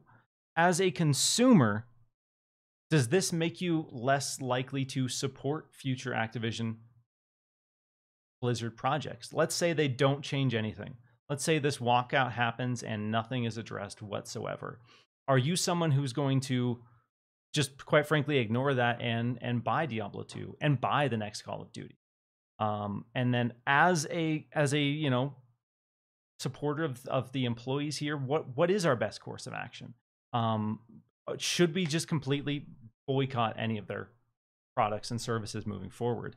Because one thing I want to point out about all of this that has kind of added more fuel to the fire and made me personally more upset about this entire situation is the fact that, because of these walkouts, it's been revealed that they basically hired a union busting firm. So your company gets charged of gross sexual misconduct, sexual harassment that has led to, reported cases of employee suicides. And you are hiring a union busting firm to make sure that a union doesn't get formed during these walkouts because of your business practices. That for me it kind of shows where Activision Blizzard's corporate leadership is at. They are obviously, clearly, and blatantly invested in the bottom line. And they want to public facing address that and say, oh yeah, we're concerned about our employees. We want to make sure that everything's okay. But the fact that they are spending financial resources to ensure that a union doesn't get formed because of this shows that fundamentally and financially, they don't care about their employees. No, they're doubling down completely. And it's important that we don't let them get away with that. To answer your question, for me personally, the answer is effective immediately. I'm not supporting anything Activision Blizzard makes at all. I'm not going to want to write about it either. Like, I don't want to write about it. I don't want to play anything. It's until any of that gets addressed and fixed or worked towards, or I have zero interest in anything that they put out. Because really, to me, buying those games feels that that meat grinder of a culture they have going. And I think that's the approach that most people should take. And I think the biggest hurdle to progress is probably going to be the fact that right now, this situation has not gone very far beyond the usual gaming circles. And I think at this point, it's important that larger media addresses the issue and makes people aware of the problem. Because I think a lot of average gamers have no idea this is happening. Not everybody is super involved on Twitter or gaming social media, right? Exactly. Yeah. So I think it's really important that larger media sources begin to address the issue. And a huge part of the way we can get them to do that is that, the smaller gaming focused sites like ours, compared to, obviously like big news stations, if enough of us, highlight the issue and talk about it and bring attention to it, it will get noticed and covered because it's a big story. So I think it's a problem that we can solve together. Yeah, and I appreciate everyone who's, tuning in and listening to this and having this conversation with us because, for me personally, I was incredibly proud to see, Carly from our team go down there and amplify the voices of the people who need to be heard because, Activision Blizzard is a humongous company, but as you pointed out, not everyone is super invested in the gaming discourse in these gaming circles, so they don't even really hear about these, or if they do, they see a headline that says like, Activision Blizzard and a sexual harassment lawsuit, and that's kind of the extent of what they hear. But they don't hear some of the horrific stories that these people are forced to endure, and it's really tough to support a company when the head of this company, Bobby Kotick, is getting $180 million a year, has been embroiled with his own sexual harassment lawsuits, issues in the past. Seeing him make this absorbent amount of money on the backs of people who are being exploited and having to suffer through, these disgusting situations, like, yeah, as a customer, like I'll use Diablo 2 as an example. Before all of this, I had every intention of playing Diablo 2. Diablo 2 is one of my favorite games of all time. I was going to buy the resurrected version, I was going to play it. I was incredibly excited about it. I can't in good conscience buy that game. I can't look at what's going on, look at how they've been responding to this and say, I'm going to buy this game. I'm going to give Bobby Kotick money because we know how it breaks down. The employees there are getting a fraction of what the executives are getting there, and the executives are the ones who are allowing all of this kind of misconduct to exist. And they're the ones shelled by this corporation, and we have individuals hiding behind the Activision Blizzard name, and there's no sort of accountability being applied to individuals who are being absolutely disgusting, vile people who are permanently damaging some people's lives in some cases. And it's hard for me to just look at that and read about that and hear people's voices and say, yeah, I get that, but also I want to play Call of Duty. Like, it's for me, that's impossible at this point. It's impossible. Exactly. And it's like, this is the kind of issue that you would normally hope that HR and executives could solve. But considering the fact that the people in HR and the people in executive positions are the problem, our really only option left is to hit them where it hurts, which is their wallets. I think, anyway. Yeah, and they have demonstrated that they are more concerned about profits and revenue than anything else. Yeah. And some people will say, well, if you don't buy the game, then the developers that we're trying to help suffer. And that's I'm sure that's true in some ways, but at the end of the day, my opinion is, you know, this isn't going to stop until the meat grinder that's fueled by our cash stops. So it sucks. It's not a fun way to. It's not a fun solution at all. It's messed up, but I don't see any other way that you can really make a difference Yeah, beyond getting the word out. You know what I mean? and it's one, yeah, like on the show, I always talk about like conversations about gaming, and development and everything that goes into making games should be fun.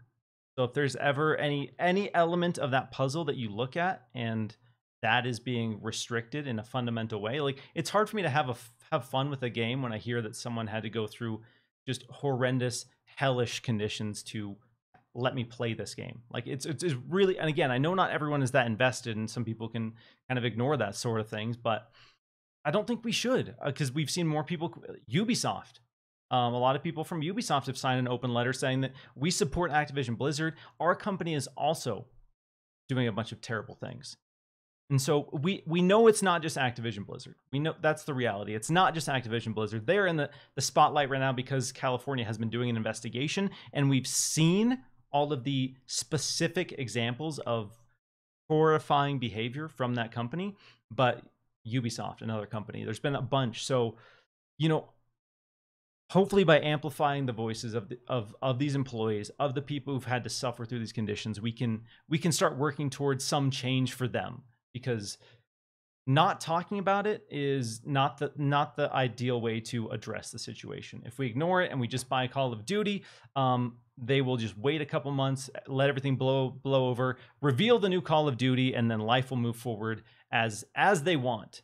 And I think it's important for us to respect the individuals who are sharing their stories, because let's be real, nobody wants to share a story like that. Like some of these stories that have been shared, nobody wants to talk about that. That's not something that you just casually throw around as a fun conversation. Nobody wants to talk about that, but they are doing it because they want people to understand what is happening behind the scenes. Absolutely.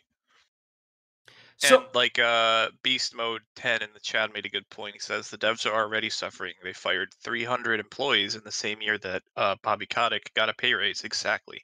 That's the point I'm making. The meat grinder is already grinding the employees.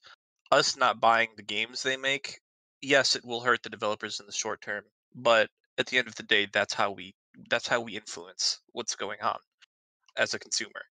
That's the thing that we can do that hits the executives where it matters for them, which is their wallets. yeah, and you If have we sorry, go ahead. No, go ahead. And the same, we have figures like, you know, Phil Spencer and a bunch of big figures in the industry speaking up about this as well. And it's cool to see that there's some kind of solidarity and support from these, because you could look at Microsoft and say, oh, they're just another big evil corporation. They probably have stuff similar behind the scenes. But, you know, Microsoft and other big companies are proving that that doesn't have to be the case. Your workplace practices don't have to be absolutely deplorable to still be humongous. Microsoft is humongous, and they make absurd amounts of money. But they are still, a lot of their biggest folks are speaking out, and they have teams dedicated to making sure that things like this don't exist in their workplace. And Activision Blizzard really needs to do a clean sweep of a lot of their executive leadership at this point, in my opinion. Oh, yes, absolutely. We can't just keep allowing, you know, individuals to hide behind the shield of the corporation and say that, okay, yeah, we understand, we hear, we're taking actions to make sure that this changes. And then those same people are still involved on the highest levels of leadership. That's, to me, that's not how you make a change. It absolutely isn't. And that's been proven by cases of things like this happening before. And, you know, nothing ultimately changing over the years. Yeah, so not the most uplifting topic to kind of close the show with, but I had to talk about it. We had to talk about this. We had to discuss the situation, and more importantly, we have to kind of amplify the voices of the people who are suffering through this right now, because making a video game should not damage someone forever. People should not be literally killing themselves to make a video game, and hearing stuff like that just breaks my heart, and it's so distressing to hear. And I'm you know, frustrated that this is you know, this is happening, but I'm also grateful that this is coming to light and people are amplifying these, you know, conversations, because it has to happen. There has to be change. The status quo cannot be maintained. Like, it does not have to be this way. And I really genuinely sincerely hope there's some legitimate change industry wide after all of this kind of has exploded. For sure. I'm with you on all points. All right. Well, everyone, before we wrap this up, Brendan, where can people find you if they want to send you some takes? Actually, more importantly, if they want to question you about your extensive knowledge of Halo lore, where can they get a hold of you? You can reach me on Twitter at Brendan Lowry. It's on the screen if you want to go follow me there. You can also head to Windows Central and look for my author page. Look for my stuff. I write a lot about Halo, Destiny, any other game I'm into. Gonna be planning on doing Stalker 2 when that comes out next year. You know, covering anything that really interests me in gaming, stuff that we need to keep track of. So if you want to read my stuff, you can find me there too. That's pretty much it, I would say. I'm not all over the Instagrams and whatnot, but I have my what you kids doing, the Instagram and whatnot? No, appreciate you joining me, man. It was great to have you here to talk about Halo. Like I talked about, you're the Windows Central resident Halo expert, and I'm glad we're both kind of on the same page with how good Halo Infinite's feeling. To everyone who tuned into the show today, appreciate you hanging out, appreciate you humoring our rants, and until next time, I will catch you next Saturday at 12 p.m. Eastern Time. Take care, everybody. Have a good one, guys.